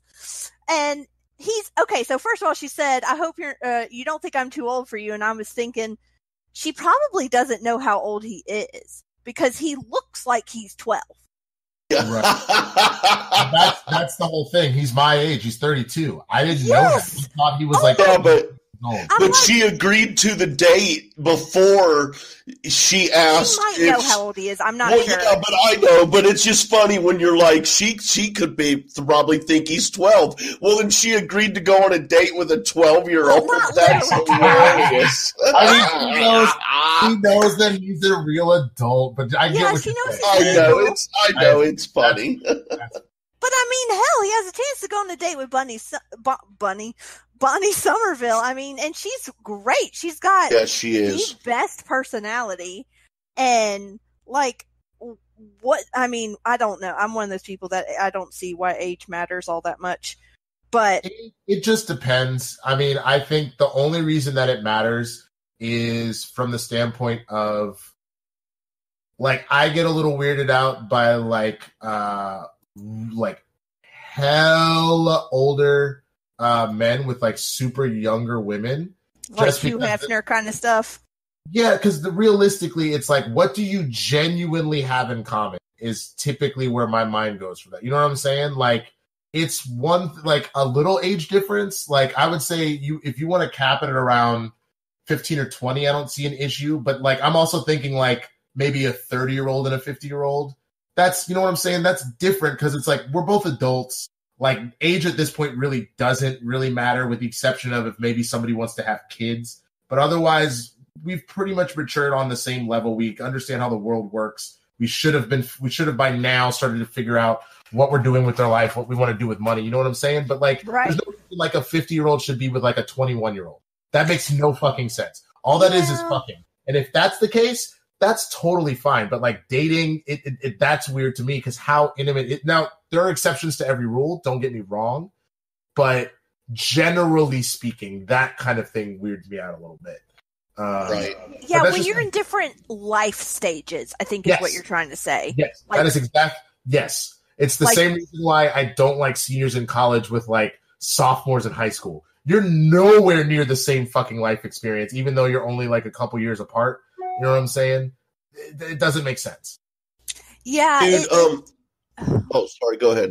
Go ahead. I was just going to say, that's where I think I'm on the same boat as you. Like a 40-year-old and a 60-year-old, yeah, fine. Like you're both in the workforce and, you know, you've gone through, you know, you're probably past your kids, you know, like your kids are either teenagers or grown up or you didn't have them and whatever. But yeah, when you're still in a transitioning from childhood to adulthood with a true adult or an adult with a very senior citizen.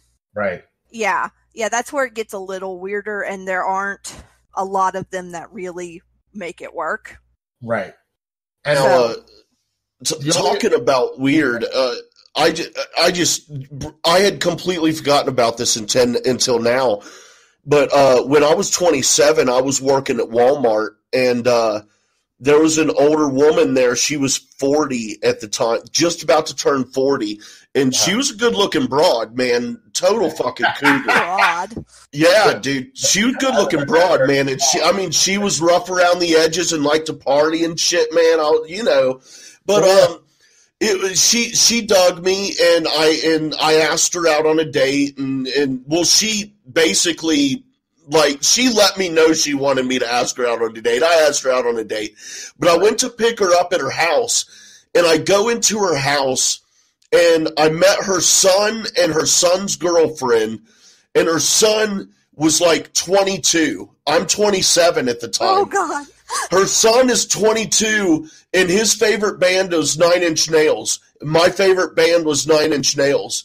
So he's engaging me in talk about 9 Inch Nails, and I'm so into the discussion because I love the band too that I start to feel like I'm like hanging out with some dude at his house. You know what I mean? And then it hits me later like this. Okay, my mother's name is Carla Jane. And this woman's name was Carla Jean. And it just, as the night progressed, dude, it just, all these things started adding up, and I'm like, this is really weird. And we did not go on any more dates, but it was really weird.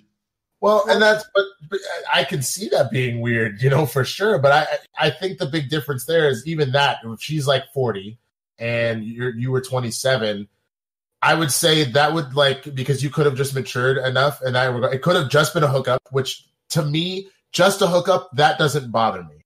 But if you had ultimately been dating her, I would say that it would just depend on how mature you are at that age. And if you were like you said, if you were in the workforce and she wasn't looking for kids right now and you weren't looking for kids, it may have worked out in that particular regard. You know what I'm saying? It just depends. It really depends. And I tend to find that most women, if they date down, so if you get cougars, it's very strictly one of two things. Either A, they're just trying to get a young boy to give it to them, or they have found a young dude that genuinely can keep up with them. Women are, I found, tend to be way more on top of, I'm not going to waste my time on some bullshit. So if they're going to date down, the dude must be something special. You know what I'm saying? Whereas a dude is just like, oh, she got a nice rack. I'm trying to talk to her. You know what I'm saying? We're dumb. We're really fucking dumb. Women are way smarter than us when it comes to that. Agreed. Well, Kalyn, do you disagree? Or you just... No. That's great. Yeah. No, I completely agree. And that is where you get in that territory of you're dating someone whose kids are your age and things like that, and it gets a little wiggy. But I mean, like you said, the biggest obstacle with an age difference is children, especially if the woman is the one that's older and past that point. Right. No, I completely agree. I almost dated my next door neighbor who was a cougar. She was 55, and her son was 3 or 4 years younger than me, and I was 25 at the time. And so it didn't end up happening. Though all of my boys were like, bro, you just got to do it. You got to do it for the team. Ain't none of us ever done it. But again, it depends, because we wouldn't really we would have gone on dates and it would have been whatever. But I wanted kids at some point. I was not going to have kids with her. So it would have never gotten serious, honestly. But I had my own experience with it with my dad. My dad dated a woman who was 2 years younger than my oldest sibling. Oh. 2 years younger than my second oldest sibling. So two of my siblings were older than her, and that creeped everybody out for a little bit. He eventually stopped, but at the time I was 15. This woman was 25, and I was like, yeah, this is dumb. So that sounds more like midlife crisis-y kind of. A little bit. I mean, my dad had at that point been divorced for the third time, and he was just doing whatever he wanted at that point. Yeah. So, that is funny. One other thing I thought of a few minutes ago, Kalyn wrote in a Streamlab to the backstage show that Christian would not read on air because she is a dirty-minded, gutter wallowing person. No, let me tell the story. It's my story. Okay. It doesn't. Hey, no matter who tells it or how it's told, it doesn't change the statement I just made. Carry on. Okay. So that week ago, I noted in the show that. Hold on, Kalyn. I'm sorry. No, we can't do this. I'm talking about what you said yesterday. I know.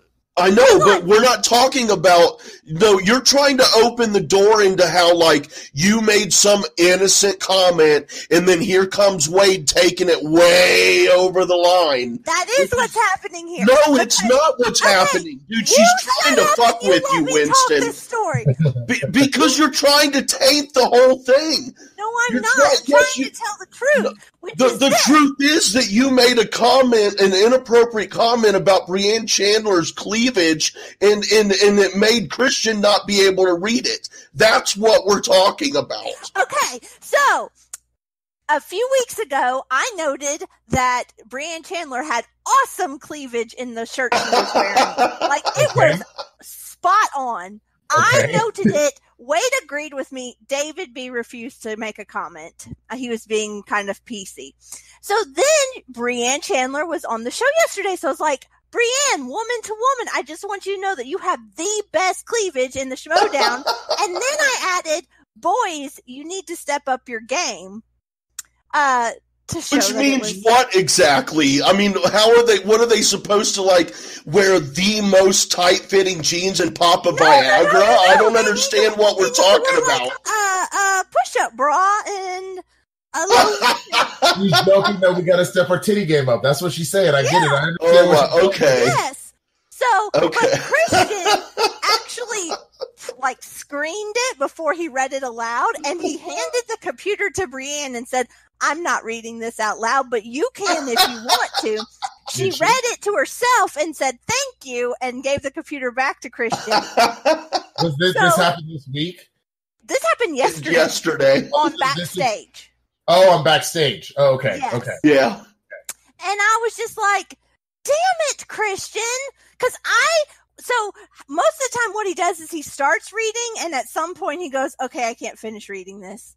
And he did not do that. He completely screened it, so he didn't even get to start it or anything. And I wrote him again and said, damn it, Harloff, I wanted your reaction as you read it. And then I told him his glasses are adorable because I'm obsessed with Christian Harloff with glasses. Which further enforces my point that Kalyn is the one who lives in the gutter. Thank you very much, people. Look. We had this discussion. When a woman tells another woman, like, girl, your rack is on fire, it's like a compliment. When a dude does it, it's sort of creepy. If a dude does it, that better be like, someone you're seeing romantically or a gay bestie or something like that. A dude can't just be talking to some random girl and be like, damn, them titties, though. Like, that's not going to go over well. Hey, Winston, I did notice something on this week's episode. At one point, you stood up and you turned around, man. You got a swell fucking ass. Rock that shit.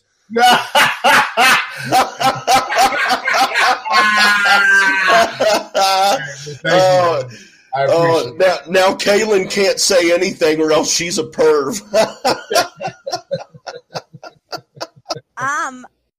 I'm often the first one to tell someone if they've got a good ass. I mean, look, all I can say is, as a black man, I'm not gonna lie, I maybe or may have not have told a number of people, no matter their gender or whatever, that they have nice asses. I just find a very polite way to say it if it's not somebody I'm close to. Like, I'll just find, like, because I'm sure you all remember people were confused what I meant by Black Gold Texas Tea talking about Kate. Oh, I got it right off the bat, man. I'm glad. See, and I think it's because you always joke about for the references, but I'm glad somebody understood my Beverly Hillbillies like reference. Yeah. Hell yeah! Oh my god! Yeah. So Wade thinks that Wade and I've had an ongoing fight about who causes us to go down the gutter on this show, and I still think it's him. Because I often make a single comment that wasn't that dirty, and he just spirals. I think what it is that y'all both are just perverts, which is fine. That's okay. 2019. Who cares? We're adults.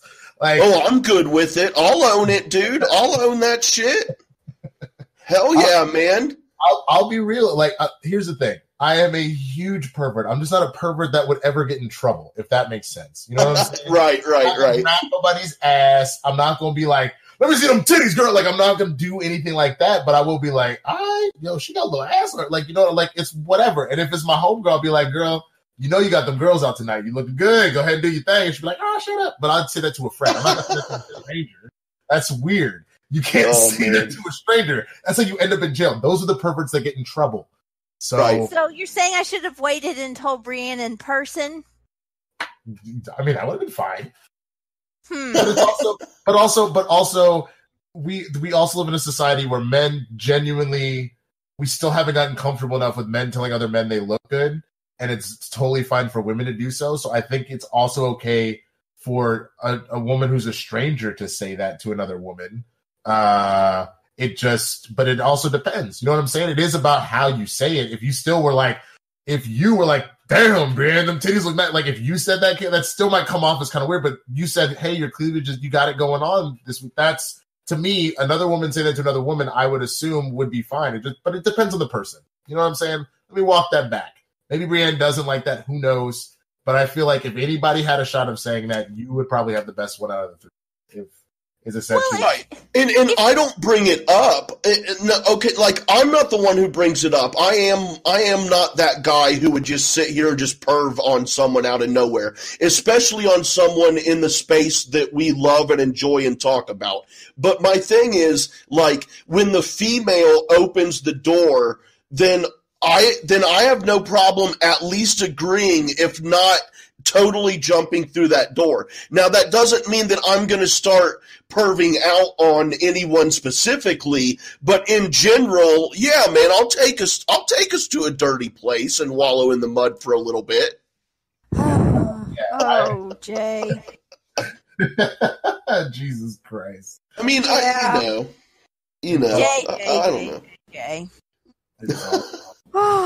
Well, that was a fun place to go on this episode. Overall, it was a fun week on SEN. I know next week will be kind of sparse because of Christmas, but that's okay. I'm sure we all have plenty of chaotic things to do during our time next week. We'll for sure have a show on Monday. If that changes, by the time this comes out, I'll tweet about it or something. But yeah, I'll be there on Monday, and then we'll see what happens with the rest of the week. Oh yeah. Other than being on SEN Live, what else do you got going on that you'd like to tell everybody about, and where can we find you on the social media? Sure. So, I've been doing reviews with Jay for a while now. We've been focusing on the DC Universe shows together, and hold on, let me see where we're at right now. We actually did a review of the Rise of Skywalker. We're at 11,000 views at this point, and we did a spoiler review of it as soon as the embargo went up, and it's literally a 50-50 split of people that love what we had to say and people that hate it. But I think a lot of that has to do with the fact that we're in a society right now where people really want to make you draw a line about stuff, and specifically with Star Wars. This started really with The Force Awakens. So, like, I'm not surprised by it at all. But definitely check that out. Check out our reviews for we're doing Harley Quinn right now, which, if you're not watching Harley Quinn, I don't know what you're doing with your life. Absolutely amazing. But you can find me on the socials at The Swaggy Blurred, TheSwaggyBlerd. That's Facebook, Instagram, Twitter, YouTube, and Letterboxd. I finally have started really kind of pushing that out. So, I will put the stuff that I have on my watch list. I'll have stuff that I'm watching. I'll write little mini reviews on that. So please friend me on there, to tell me what movies you think I should watch and stuff like that. And I would love to connect with you over there. Ooh, I'm going to follow you right now. Oh, yeah. When you're done following him right now, why don't you tell everybody where they can find you at, Kalyn? You can find me on Twitter and on Letterboxd, since you mentioned it, at KalynRose715. That's KalynRose 715. And you can find me on the Twitter at J Wade 1134. That is the letter J, WADE 1134. You can also find this show. You can also find this show as well as others on the Merc with a Movie blog feed on Anchor, as well as your other podcasting platforms. We're also putting all these shows on YouTube now as well. Follow Merc with the Movie blog on Twitter at MovieBlogMerc, and check out the mercwithamovieblog.com site.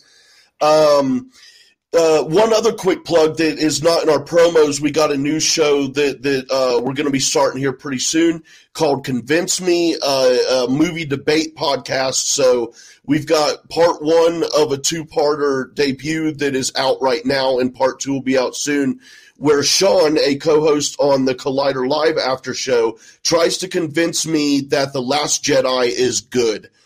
So you could go check out part 1 of that. Part 2 will be out soon. And Winston, I know you're going to be doing the promos, but right before we get out of here, is there just maybe one slang term that you can throw us? Let us guess what it means, and then let us know how close we are, if we're close at all. Let's see. Not off the top of my head. I apologize. I told you I would think about it, and I just got so busy Christmas shopping that I just didn't even think about it. I'll let you guess what I got Jay Washington for Christmas, though, if you want to do that. Ooh. Ooh. And you can take a wild guess. Wild guess. A thong. Leopard print thong. A wild guess would be a leopard print thong. You two are Christian and Ellis in your own right, because exactly right. Kalyn does start it and you finish it. That's all I have to say. Yep. Oh man. Do you want to tell us what you got him? No, because he might listen and I don't want to ruin it for him. But all right. I will say not it is a leopard print thong. No, it is not. I will tell you that it is not a leopard print thong. I will ruin that. I will spoil that for you. That is definitely not what I got. But at least the main point that we'll bring out of that whole little bit there is that we've got confirmation from someone who was actually on the show in the moment that yes, Kalyn opens the door and I walk through it. So here's the thing: she opens the door and you drop kick that bitch and rip it off the frames, and then all of a sudden there's Bugs Bunny imprint through the wall. Dude, I know no other way. But you guys, this has been a great episode. Thank you for joining us, and come back next week where we have an interview that Kalyn and Sean did. I'm so sorry their names are not with me right now. With the creators of the original X-Men animated series from back in the 90s.